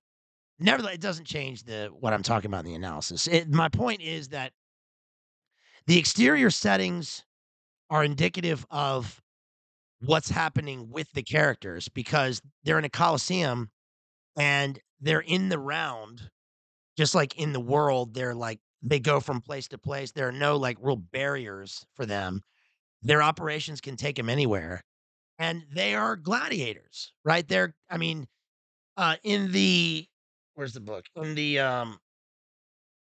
Manchette book, it makes it clear, which is kind of this same sort of world. It makes it clear that uh, a lot of these characters are involved on the periphery of the Red Brigades and Gladio operations in the 70s and 80s. Now, this movie takes place in the 90s, but it's not a stretch to think that like the older ones, like De Niro and Jean Reno, and the kind of grizzled characters in this, if they'd been around for a few years, then yeah, they probably would have been had something to do with Gladio and Red Brigades and Bader Meinhof, because anybody involved in international terrorism, right, or ex special forces, or this kind of world with crime syndicates and all this, it's it's a big network where they run into each other again and again. Sometimes they work together, sometimes they work against each other. And the elimination thing that inevitably comes up is sort of just par for the course, or you know what you signed up for. Um, so it's interesting though that they set the scene in a literal coliseum again with innocent bystanders, including like there's a bunch of kids, and they make a point of there's one scene where Skarsgård is demanding more money because he has the case, and so he meets with this guy, and he puts his silencer, um, whatever his weapon is, he aims it at like a girl on a playground, and he says basically like, "Do you agree?" And it's supposed to imply like if you don't, like he's just going to start killing people indiscriminately. And even the bad guy he's meeting with is like, "What are you doing, dude? Like, chill." I'll agree to it. He makes the agreement, and then of course Skarsgård shoots him in the head anyway. But it shows that we thought that Stellan Skarsgård's character was one of the good guys that we were rooting for at the beginning because he's dressed nicely, he's calm, he's a calm demeanor, he kind of gets along with De Niro, and he's part of their team. Um, but now we see that he just crisscrossed him, and he's like, this guy's terrible, right? We learned that he's probably ex KGB, um, or East German or something, probably KGB trained, but he's involved with the business, which happens at the end of the movie. They trace the bad guys to a skating rink because that's where Skarsgård got the replacement case. Remember, they're going after the briefcase, which is a like an ice skate case. So they start looking for skating rinks. What's the big skate thing happening? Oh, it's Katarina Witt who's skating in where do they end up? Vienna? Is it Vienna? They end up somewhere. I don't know, somewhere in Europe. It's not important at this point. They end up somewhere in Europe, and Katarina Witt, who was the uh, superstar hot ice skater of when I used to get a subscription to Sports Illustrated for kids when I was like 12. I remember her being on the cover, and I was like, it's like she's not hot, but like for an ice skater, I guess, who they're trying to make them hot, like I guess she's hot. But she gets marked out in the movie. She's skating to, that song in Step Brothers. No, no, no, no, no, no, no, no, no, no.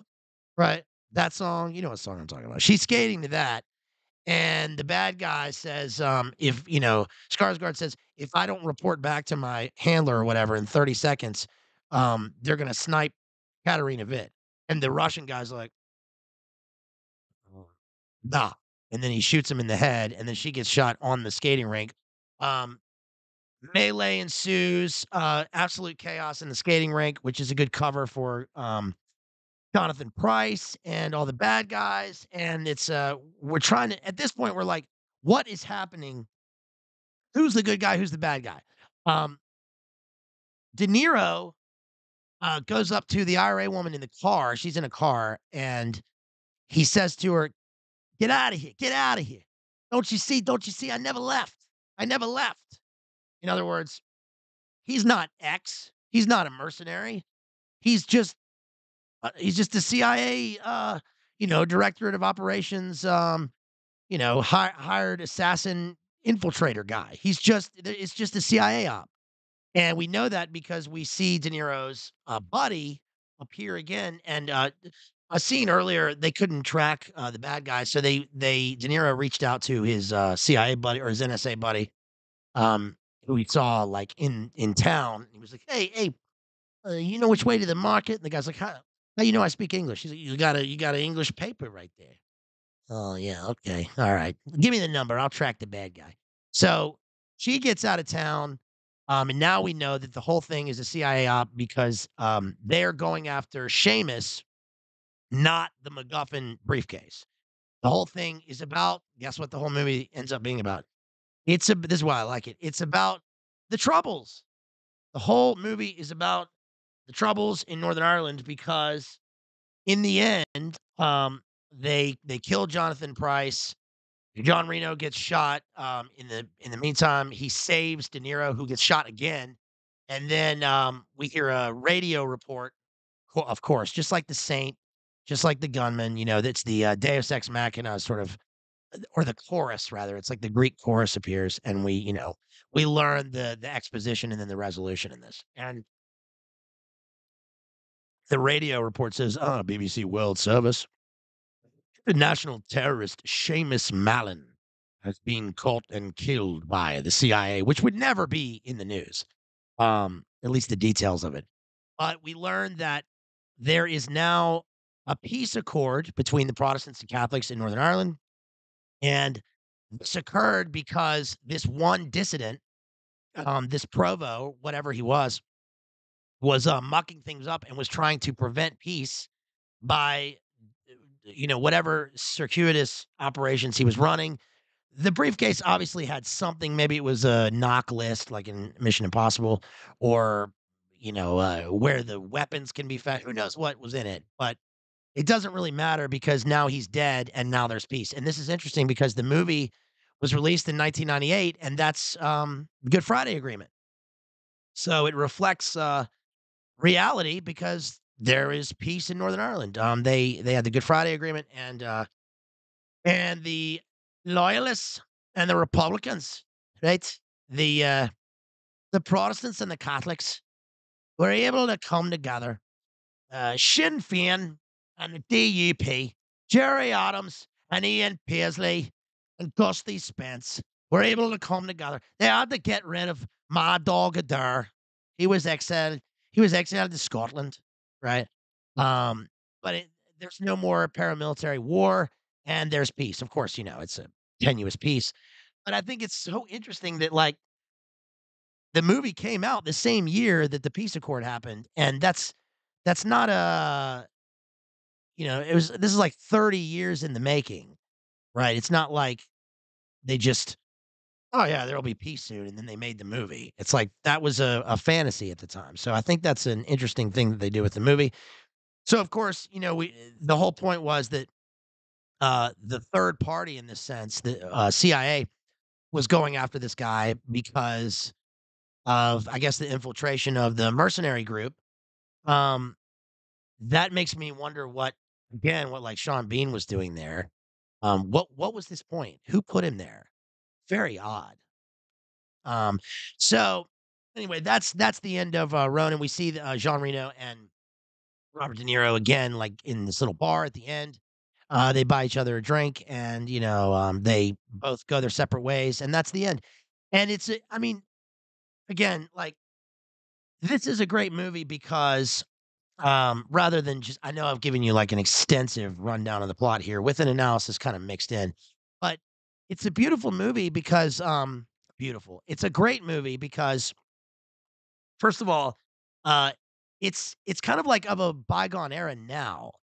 There were a bunch of movies about espionage and assassinations and, international stuff that happened that came out in the '70s and then kind of in the '80s. And of course, this is at the tail end of the '90s, but you don't really get movies like this anymore. and it relies on dialogue, plot, and really, it relies on a plot that requires the audience to pay attention and and to be interested in the events, even though we seem to we're brought into the events as if we are part of it, even though our lives are so different from what these characters are, right? And that's kind of the same with any film, but it's like in reality, none of us probably have anything to do with what these characters do, right? They're in actual operations. They're in, they've got passports and, they're gun running and just all this stuff. And yet we feel like we're part of this world right away in the film. And we're making decisions and predictions based on how we feel about the characters. And I think that that's the sign of a solid work of art. Also, it's interesting because a lot of times these movies will have younger, better looking people in central roles for obvious reasons. Like one example is there was a spy movie that came out a few years ago where the guy's being trained as a CIA, badass or whatever, and it's got Michael Keaton is the guy training the guy, and um, the guy being trained was the guy in the Maze Runner. You guys remember this film? Um, it's called American Assassin or something. Um, and it's a decent flick, but that is a completely different style of movie because it's a post Big 9 movie. And so the entire tone and actually the exposition of the movie is totally different. The reason for that guy, um, wanting to be a CIA assassin or whatever he is that he was there in Egypt or whatever when the event happened and all the people got mowed down on the beach, and his girlfriend was, murked out in front of him, so he's like, "Ah, I hate ISIS. I'm gonna go be a CIA terrorist," which is ve is like an interesting idea for a movie, but, it's fantasy, right? It's fantasy. At least in this movie, this is pre-Big 9, but in this movie, um, the characters are I guess more realistic. They're just like more average looking. They fit into the background. They don't look like they're like pumped up or muscular. They look kind of out of shape, unshaven, right? And yet they can do anything anywhere. They're kind of older. Um, they are older, colder, more objective, more dispassionate, more professional, and they don't have this like emotional reaction to doing these jobs, which is often the case or what is presented in film, right? That there's some sort of trauma that takes place for the protagonist to, become this assassin or whatever. Also, the CIA assassin, um, uh, well, CIA assassins, um, remember the movie The Recruit with Colin Farrell, which is a decent film. Decent, it's pretty good actually. That one's about CIA training in the farm, which is in Virginia. And the knock list, right? The non-official cover. My name's Al Pacino. You know who I work for? Yes. I saw you at the science exhibit at MIT. They call it MIT. You want to come work for the CIA? That's who I work for. It's very bizarre how he recruits him, right? He says, "You know who I work for? You want to know? You want to know who I work for? Hooah! Look at this newspaper. I just circled 3 letters. CIA. Get it? That's who I work for. You wanna come work for them? Right now, you're at MIT, you're a nerd, but you're very smart. Also, I'm a bad guy. I'm using you because 'cause I'm tired of this. They haven't rewarded me all my years. My years at the agency, they haven't rewarded me, so I'm gonna be a bad guy." Right. I mean, come on. But, um, that movie has another example of this, like Colin Farrell, he's in love and, the characters get emotional and, they get tied to each other. In Ronin, it's like, first of all, the title, reflects the title. These guys, supposedly are the masterless samurai because they're soldiers of fortune, right? They are mercenaries existing in this shadowy world of adventure and money and, illegal stuff and gun running and drug trafficking, probably all this kind of stuff. But they seem to be, um, they look very normal and they don't have the kind of emotions that would compromise the operations. Anyway, I think that's a really strong point about this film. Also, the fact that it's international and it's really like one of the last great movies before Big Nine, right? Because Big Nine happened, 3 years later, and of course, when that happened, this type of movie like really went out the window for a long time. I mean, you remember what was being released the weekend of Big Nine event? In fact, I remember this vividly. The billboard on the side of um, one of the lower Manhattan buildings, it was a giant billboard that like took up the whole building, was Zoolander, right? And he's like leaning on the building. And I remember that there were a bunch of movies in the works and they pulled the movies and then they replaced them with like stupid comedies. Like one was Martin Lawrence, Black Knight. Remember that movie? I love Martin Lawrence, but they obviously they fast tracked the movie to replace some of the other movies because they were like, we can't really take this right now. We got to have something, silly and stupid. And then later on, we got into the topical movies about, Big Nine and stuff. The first one of those, I think, was pretty bold. I think it was just Oliver Stone's um, World Trade Center. I haven't seen the film, and I'm like, I don't know. Honestly, I just don't want to. I like Oliver Stone. I love Oliver Stone. I think he's one of the great filmmakers, but I just don't want to watch World Trade Center. I just don't. Right. Um, it bothered me that it came out so soon after the thing. I thought that was bizarre. Uh, like, I mean, I know Stone isn't capitalizing on the event at all. He's probably doing the opposite, but I just thought it was kind of like, what? Um, I remember that the band Jimmy Eat World had their album came out on 9/11, I think, on the Big Nine 2001, and the album was called I think it was called Reject All American, and they they pulled the CD, it took away the title and changed the artwork on the cover of the album, which just it just shows you it's indicative of the fact that you could say that such things are, just bands and the corporations, they're patriotic also and they want to be sensitive to the feelings of the people who've undergone these massive events. But I think it also just shows you that, you know, isn't that a great example of like culture creation kind of in different light, like an extreme example? Because when confronted with it, the alibi is simply, yeah, well, we didn't want to traumatize people further by releasing this album. By releasing an album that's called Reject All America, who cares, right? If people didn't like it or they had a problem with it, they just wouldn't buy the album. So anyway, wow, I'm really going off on some rants tonight about what grinds my gears. All right, so I'm gonna finish up. You guys, please like and share the stream. Yeah, Maddie says Slayer was supposed to drop a tape on the Big Nine. Oh, Donna says that her daughter watched Josie and the Pussycats. Yeah, I forgot about that. Let's see.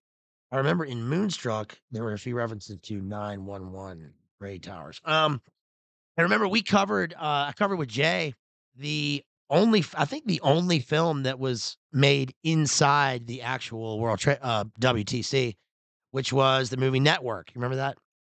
Have you guys seen the movie Man on Wire, the documentary? Not the Joseph Gordon-Levitt film about the documentary, which is also fine.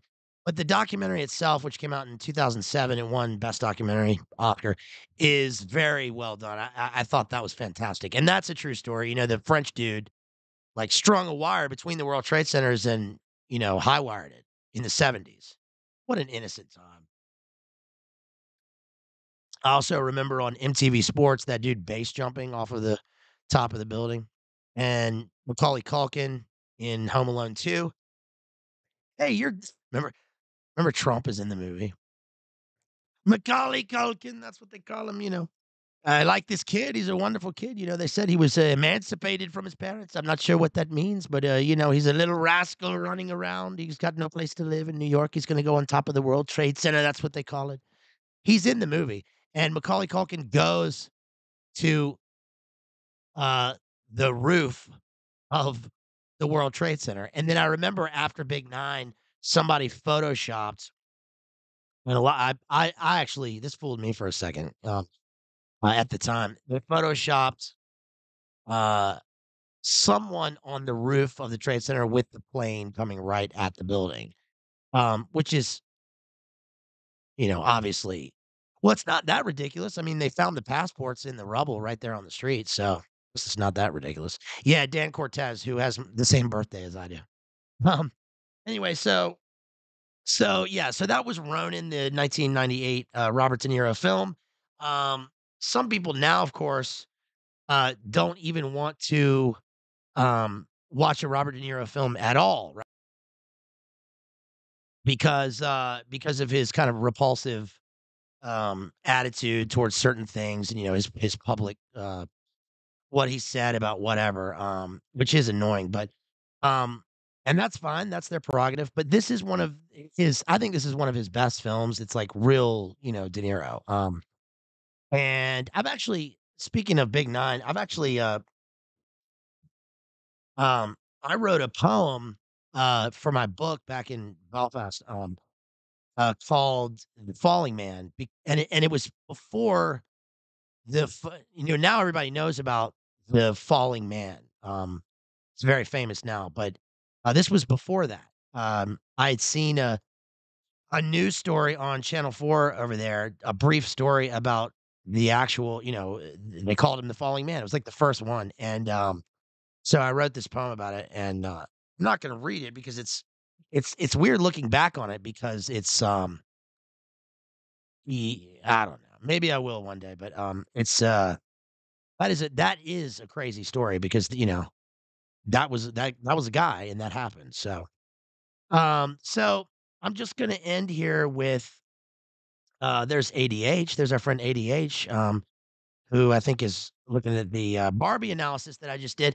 You guys, if you haven't seen the Barbie analysis that I did, before the Shakespearean Much Ado About Nothing stream, which I just did, please go back and check that out. I think it was pretty good. I think we did pretty well with that one. Of course, last night was, Jamie and Rachel's analysis, and, thought I was looking forward to it very much, and I think that, they came up with some of the, same conclusions, the big conclusions, that I did about the film. We had obviously a different take in many ways, but, like, one thing was the, Gnostic element, of course, in the film, and then, of course, Jay's gonna do his Barbieheimer analysis tomorrow night. Again, I would have done that tonight, but, I could not get a ticket to see the film. There was not a single ticket, so I'm gonna try and go tomorrow again.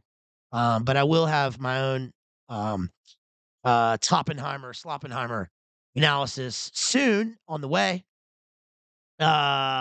Yes, and oh, yeah, he also talked about it on the 4th hour of, AJIW, and, it's crazy what those films are doing in terms of, the culture right now. I mean, they really are big, very big movies. They're both big. And I think it's interesting the dichotomy, um, in terms of what they represent in, I guess, what, the culture war or something. Oppenheimer, is the priests of scientism, literally depopping cities. And Barbie is people as people as Pinocchio objects trying to escape the Gnostic prison planet. And actually having their own perfect world like they wanted it, and then leaving on purpose, which is odd, right? Yeah, I think they're both essentially existentialist, um, existentialist, like, I don't know, parables or something, right? They're both about like crossing the abyss or staring into the abyss. There's your abyss word. Which is very, very strange because they also have, especially Barbie has this veneer of brightness. And there are things to obviously you can still enjoy the movies. But I think that's odd. And then of course the Wes Anderson movie, which comes out, which is like the perfect mix. It's like the nexus point between those two movies because it's about the nuclear age and also about like the stylized 50s nostalgic fashion. So it's like that's right in the middle. That's very odd. Um, okay, so I'm just gonna end it here. Please, like and share the stream, you guys. Please think about supporting me. I could really use your support. Help me to buy books, help me to do all the things that I need to do, fix my audio. I need to somehow figure out how to get I'm a total boomer with this, so I don't know how to get Zoom on OBS. And I would like to be able to do that so that I don't have to go to StreamYard to have a guest on. Right. Um, yeah, Bays Normie says sometimes I miss Blockbuster. Man, I miss Blockbuster big time. Uh, does do they still have that Twitter account, the last Blockbuster? That was a classic a while back. That one and Arby's Nihilist. Remember that one? That one was good. Whoever writes those are speaking of nihilist existentialism, right? The nihilist to Arby's is pretty good. So please, yeah, think about supporting me, you guys. Like and share the streams. Please look at my Shakespearean stream. I know it's pretty niche, I guess, but we've done a lot of Shakespeare on this channel. You know, I've done like 20 Shakespeare streams, and you know, you don't have to have read the play to you know, enjoy or appreciate the analysis for one thing, right? Um also, hold on. Also, I got a bunch of stuff coming up, and we've got the Oppenheimer stream coming up soon after I watch the film, hopefully tomorrow. Please see the links, you guys. Please think about supporting me. I hope everybody's having a great Saturday night. I really appreciate you guys hanging out with me here after dark. After dark. You heard that Drake song? After dark. Skinemax after dark with all the based lit breathalyzers and the BLA Barbies, the Blarbies, the BLA Barbies, the Blarbies, and the based breathalyzers. We're all here talking about high IQ literature, assassination, samurai films. Um, and yes, please check out my links there. Um, please think about supporting me. You can support me anytime. And I'm just going to finish up quickly here. I'm not going to do an extensive analysis of it, but I'm going to talk just for a second about this. Yeah, Blarby. About this book right here, which I really enjoyed, and it's called The Prone Gunman, and it's by Jean-Patrick Manchette. And I actually got this book because I wanted something completely different from what I've been reading, which is the all the dark material and the you know, heavy literature. I wanted something that was a light, you know, a light novel, something, you know, just an adventure, a French you know, kind of crime novel about an assassin. And it was, I mean, this is a New York Times notable book, it says on the front. And actually, it's funny because it's published by City Lights Bookstore in San Francisco, of course. We've talked about City Lights and the Beats.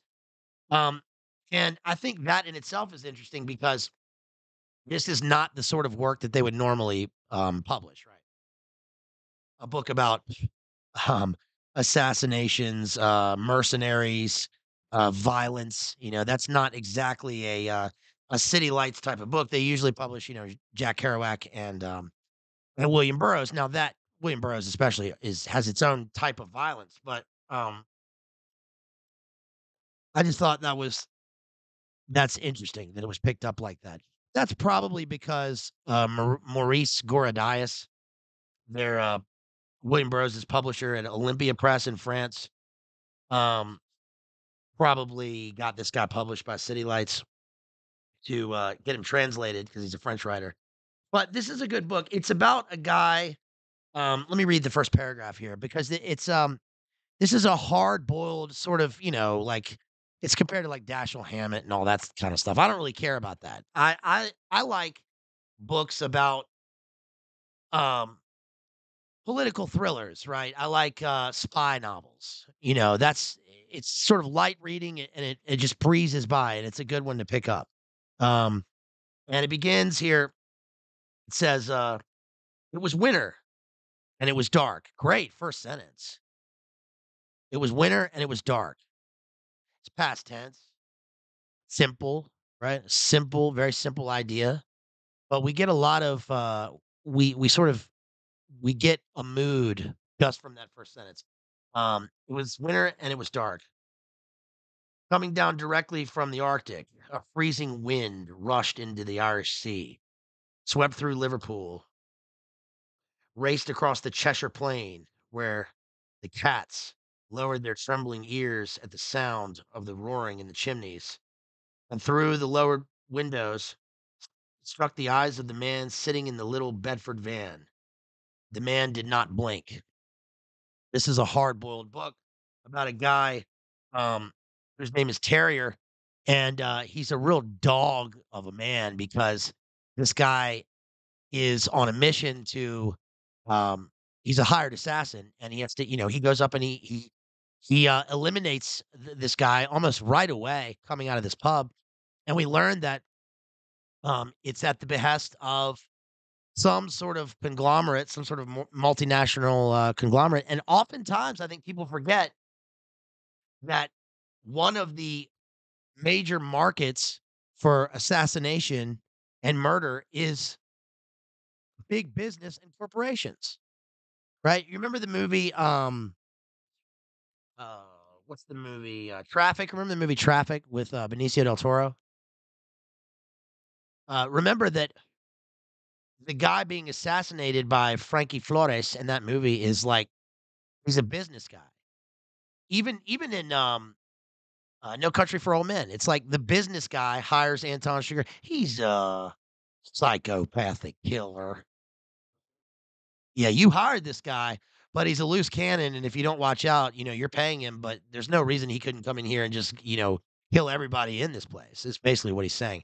And so it's interesting that these people, this makes me think of one offshoot of the Smedley Butler story, right? Which is that um the military, specifically like the Marines are just hitmen and hard men, heavies protecting the international conglomerates and the corporations abroad, right? We set up an oil rig. There's an oil field in Iraq.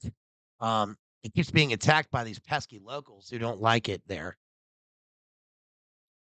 So we got to send in some, security.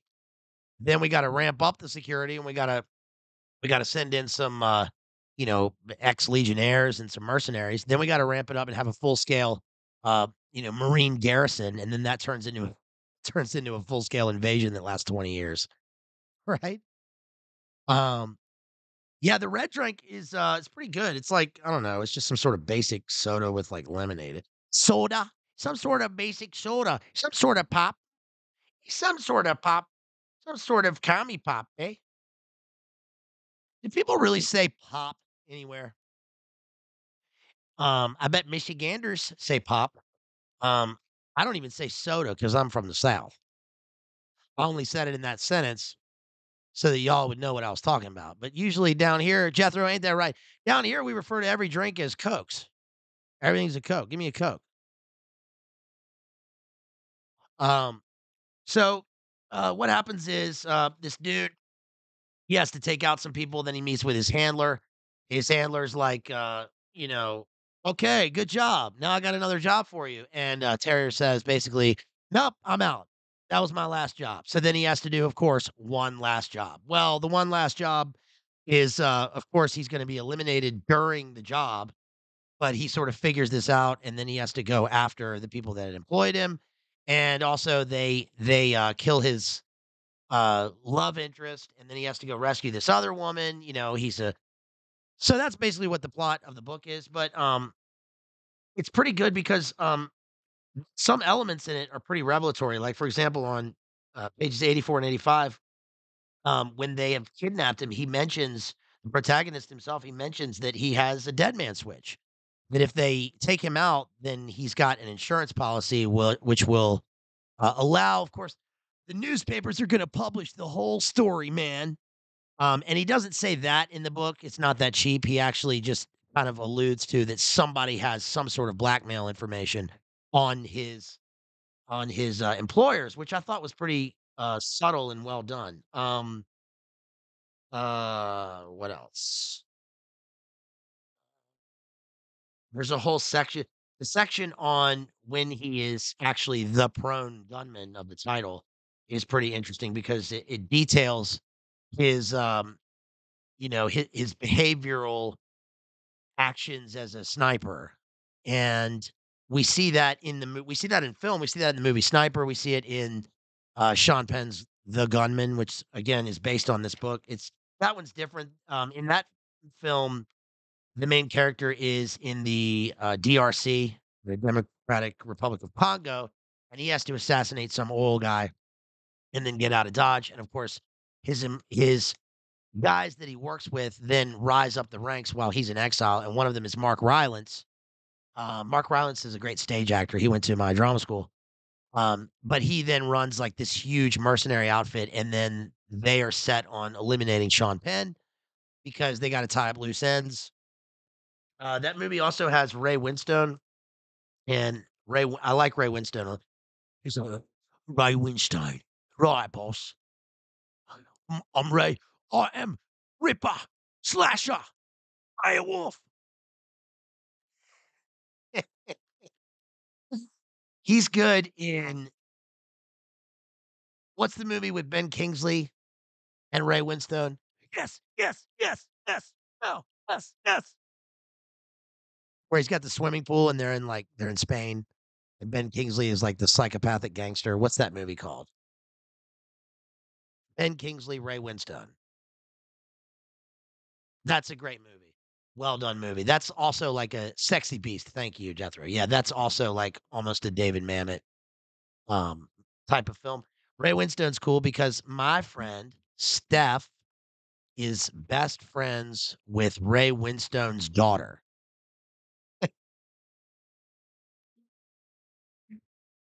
Ain't that wild? Ain't that wild? Yeah, Ray Winstone played Henry VIII. He was perfect for that role. I've been trying to get a copy of that for a while, and I can't get it. Was that Wolf Hall? Was that the one that was called Wolf Hall? I'm not sure if that was it, but yeah, he is perfect for that role. All right, so let's finish this up. Um, anyway, so if you're looking for I'm not like I don't usually recommend books like this, but if you are looking for a sort of easy read, normal, it's not too complex, not too deep, and it doesn't have to dive into all the dark stuff that we usually go into. A type of book, read a book that's like this. Just go explore, right? This is again Jean-Patrick Manchette. He's a French writer. Kind of, it's pretty cool. And it's called the Prone. There's a whole series of these books. It's called the Prone Gunman. A lot of people revert to, they like reading like fantasy novels or sci-fi, and that's cool too. I think that's cool. I don't really that's not my bag, baby. But I like sort of military and spy stuff. In fact, I like just reading history and nonfiction. But sometimes it's good to get away from the stuff, right? Okay, let's see. Do we have any support tonight? Do we have any support? Anybody drop any quid? Let's check. All right. Well, there's nothing in the dono chat. Right. I dropped the link somewhere. Okay. There's nothing there. Let's look at this other one. Yo, where's my super chat page?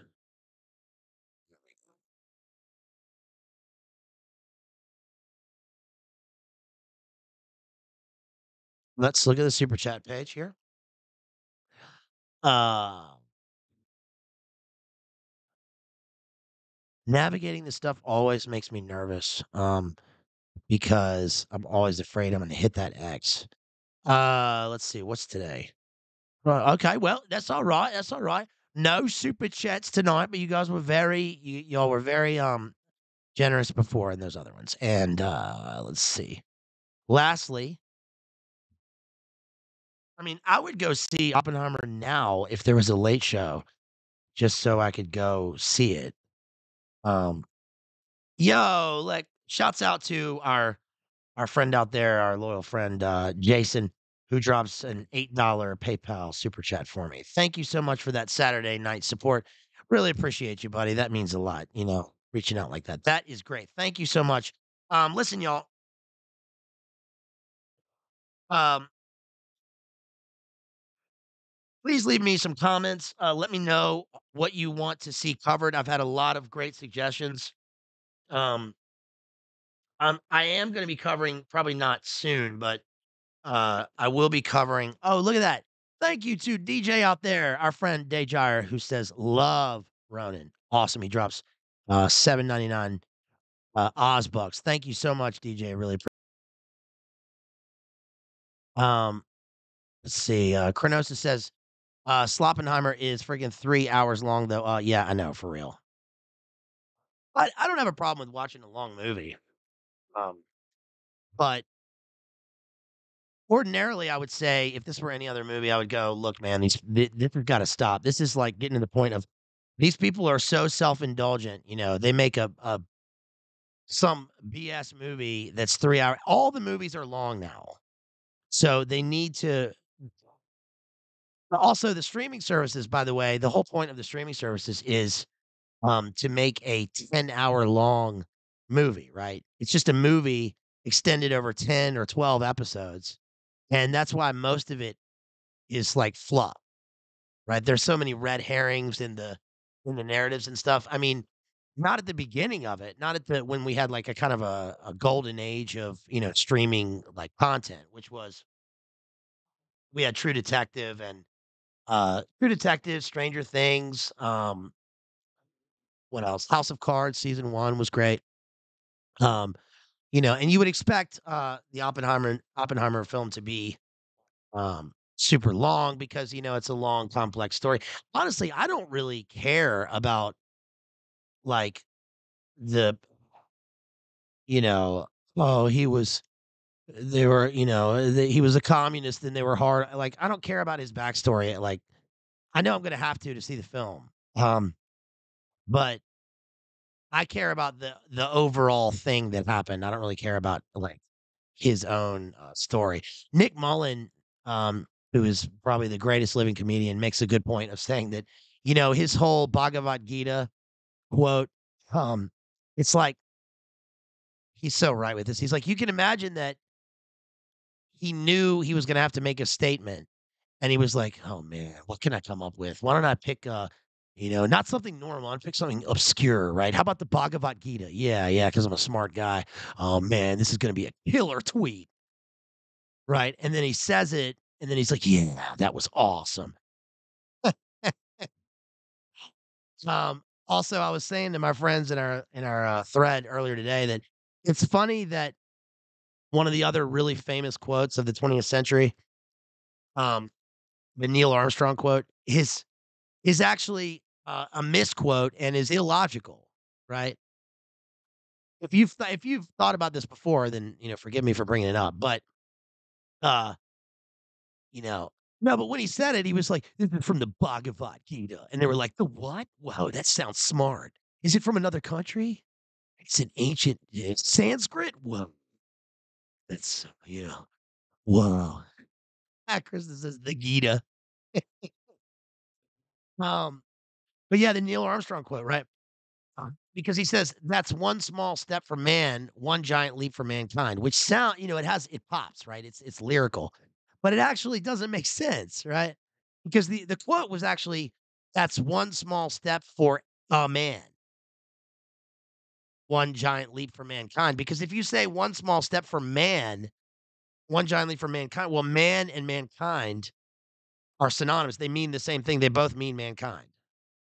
So it has to be a man, like a person.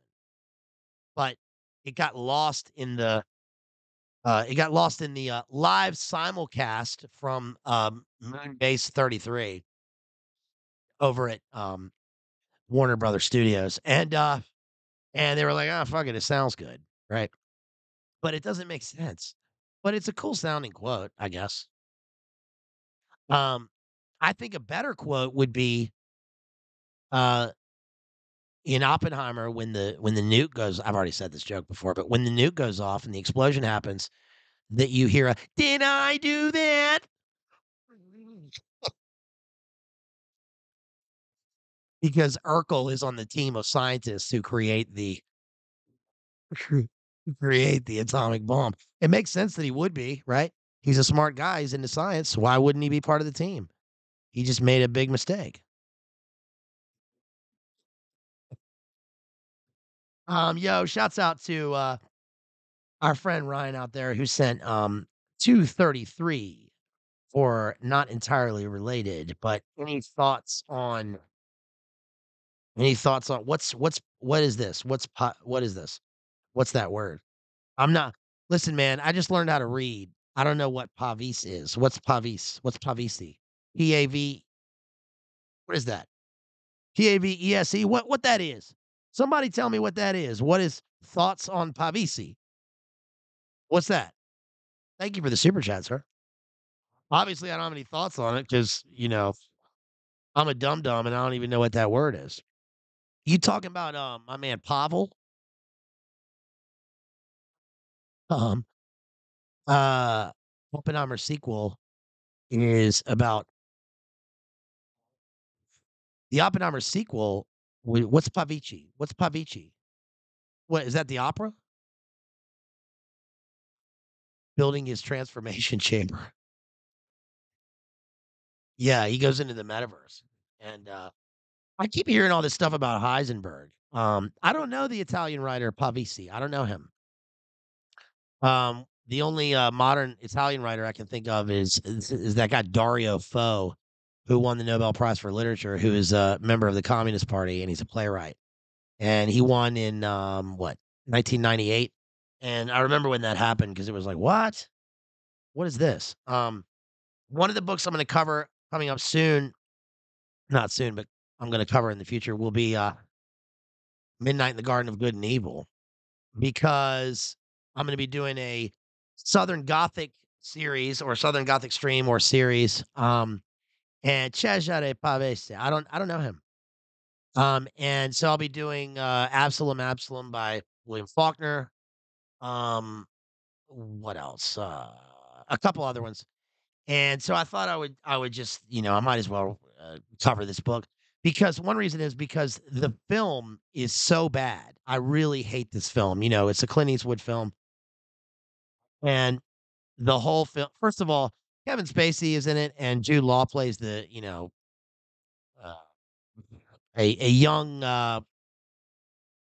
a young fella, let's say. And this is an example of like where I didn't see this back in the day, but if I had, I'd be like, and I didn't know anything about Kevin Spacey, I'd go, oh, there's a question about this guy? Because he plays like an architectural art dealer, bon vivant. Listen, we're here in Savannah, and I know you're a Rolling Stone reporter coming to talk about my house, John Cusack, but one never drinks a Tom Collins at night in Savannah. One never wears topsiders in Savannah at night. It's like, dude, stop telling me the rules, okay? I'm a grown man. I can do what I want. It's really off-putting.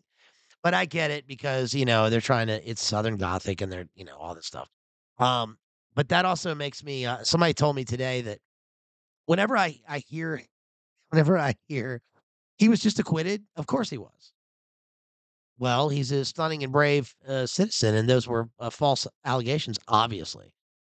But whenever I hear, anything about Kevin Spacey, I think of his role in House of Cards where he's like, I went to military school at the Citadel in South Carolina, and then that makes me think of Lindsey Graham, and somebody told me today that is this true? Lindsey Graham's con his aides, his political aides, he refers to them as his he refers to them as his ladybugs. Is that true? Come on now, y'all ladybugs. We need to have a meeting. Y'all need to write this speech for me, little ladybugs. Is that true? That can't be true. Somebody look that up and see if that's true. That sounds like it would be true. My ladybugs wrote this speech. So anyway, I'm gonna cover this and I'm gonna cover the film, which is pretty terrible. Um, and also, of course, Boccaccio and the Decameron. I got a bunch of stuff to cover um for the future. So thank you again. Really appreciate it. Thank you for supporting me. Thanks for hanging out here on this late night after dark stream. And I hope everybody yeah, usual suspects. What do y'all think of the usual suspects? I mean, I like it as a film. And I think it's a shame that like Benicio gets such a small role. It's a small but important role that he plays, he plays it very well. It's subtle the way he does it. Um Benicio is so good. Remember he was the henchman in License to Kill. He's great in Basquiat. One movie I bet nobody in here has seen from Benicio is this movie, Things We Lost in the Fire, which came out in 2007 and is Holly Berry and Benicio. And it was a small movie, but I just happened to go see it in the theater and I was blown away. I thought it was just wonderful. But yeah, I think The Usual Suspects is a great movie. Um, I particularly like, what's his name? Kobayashi or Pete Postlethwaite, because again, there's another guy who went to my drama school, and I met him twice. And he was given sort of he had his, his professional career was revitalized by his friend Daniel Day-Lewis, who, um, got him cast as his father in the movie In the Name of the Father, which is a great film. And also remember he was great in Uh, Romeo and Juliet with Leo Benedictine. Great actor. I met him twice. Once in Oxford, um, where he was doing a tour of of Scaramouche or something. He was playing a sad clown, and I met him in the bar. He was wasted. And then the other time was at a cocktail party, at drama school after graduation. Great guy. He's dead now. He died. His one of his great final roles was as the villain in that movie, The Town. Your mother your mother was a junkie here. I clipped her. I clipped her wings. I clipped your father's nuts. I clipped his nuts. You're gonna come back here. I mean, he is vicious in that movie. He's good. Um, In the Name of the Father is, also a great movie. Yeah, Jethro says, Usual Suspects was written by Macquarie. Isn't that Tom Coombs' friend? Yeah, that's Tom Coombs' friend who has those glasses and that he wears a scarf, a little muffler. Yeah, and he does the, Mission Impossible movies. It's weird how, the Mission Impossible film, is, pretty much tanking, in the cinema. I mean, luckily it didn't come out at the same time as these other 2 movies, and Indiana Jones also, same. I mean, it's gotta be the worst performing of the Indiana Jones movies. And what's interesting about it is uh, that Tom Coombs, who is the greatest Hollywood person of all time, and, you know I love Tom Coon because he's just about movies. He wants to make movies and he wants to just make people happy and, and entertain them and go to the movies. I love that. And his whole life is about making movies. I think that's cool. He's dedicated to his thing. That's great. But the thing that he did with Oppenheimer and Barbie is interesting because you never see other actors do that in terms of their promo tours. You just never see that, right? They asked him, "What are you going to go see?" And he's like, "I'm going to go see Barbie, then I'm going to go see Oppenheimer." And he said it a number of times. I mean, he was promoting the movies, and the point is that he can do that because, like, he's he like is so vital to the Hollywood industry. I mean, look at what Top Gun did while everything else was trash and everything else was shut down. Like that movie, the income from that movie, the proceeds will fund a whole a whole bunch of other films that are smaller. So kind of like, Taylor Swift or Beyonce on tour or putting out albums, like those two artists allow for all of these other people to make music because no one else ever makes any money, right? Um, but it's funny that they're not doing so well in the cinema, but I'm surprised that anything does well in the cinema anymore because Hollywood is, I mean, it is what it is, right? All right, y'all. That's about all I got. I think I'm about beat. Thank you so much for being here. Please go and check out my latest appearance on Boiler Room. I was just on Boiler Room on Thursday night with our friends Hesher and Grunt and Ruckus and all that and Spore. And we did it like 3 hours on current events and we do a deep dive into all that stuff. So that was cool. Also, check out my appearances on TNT Radio Live with Lynn, State of the Nation, and Hesher, and also Joseph and the Amazing Technicolor Dreamcast, the late night Saturday show with Joseph Arthur. I did the whole first hour with him, so that's pretty cool.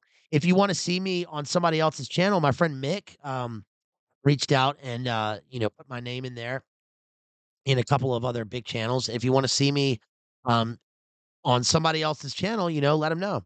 Also, please reach out to my friend Rooks G out there who makes the music that we use for our streams. He just put out a new EP called Cyberliminal, which is awesome drum and bass breaks, jungle. So please reach out to him, subscribe to his channel.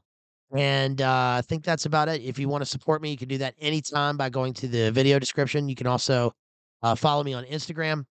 And if you want to see me cover anything, please leave it in the comments. And I know I've got a bunch of sponsor streams I got to cover coming up. And I haven't forgotten any of them. I'm just trying to fit them in. Sometimes it's difficult just to get the books. And so, again, please keep supporting me so that I can do that. Spellborg.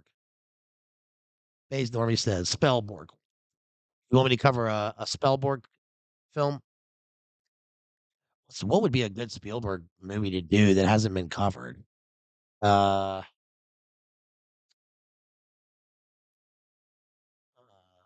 Probably Poltergeist 2, but that might be too much in terms of the toss because it's so dark. Carol Ann. God, that movie is there. Oh, one more thing before I go. I did watch the film, The Pope's Exorcist today with Russell Crowe. And, following on the heels of Nefarious, same sort of theme. And I was, I thought it was going to be terrible, but it's actually, for the most part, not a bad film. It was pretty entertaining. And Russell Crowe is great in the movie because, for one, I forgot that I was watching Russell Crowe. He really disappears into this role. He plays, an Italian exorcist priest. I thought it was pretty well done. So, it was an entertaining film. You might want to check that out. Anyway, that's about all I got, y'all. So I'm going to leave it at that. And to play us out, here's Rooks G and cut off his new EP, Cyberliminal. Thanks, y'all. Here is Pitfalls. Let's go. Okay. And get the camera over here. Across. Okay, just carry. Okay. So.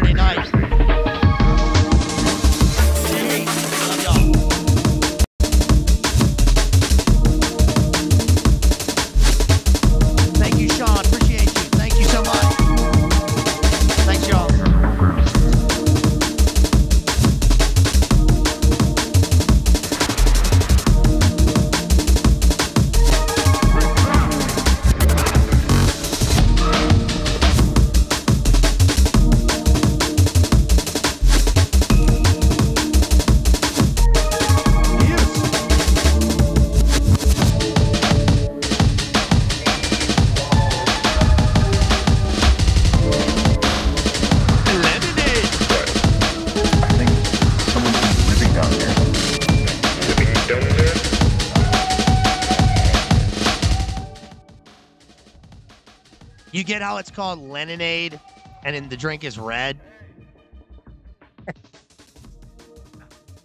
Good marketing, I guess.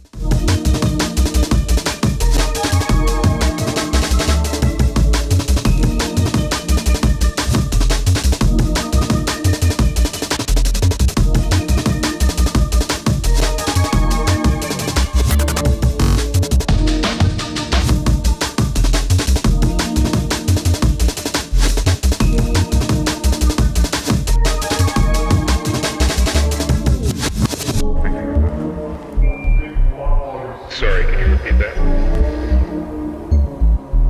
Marvin? Peace out. What is it? That is not a fucking person! Right, Okay.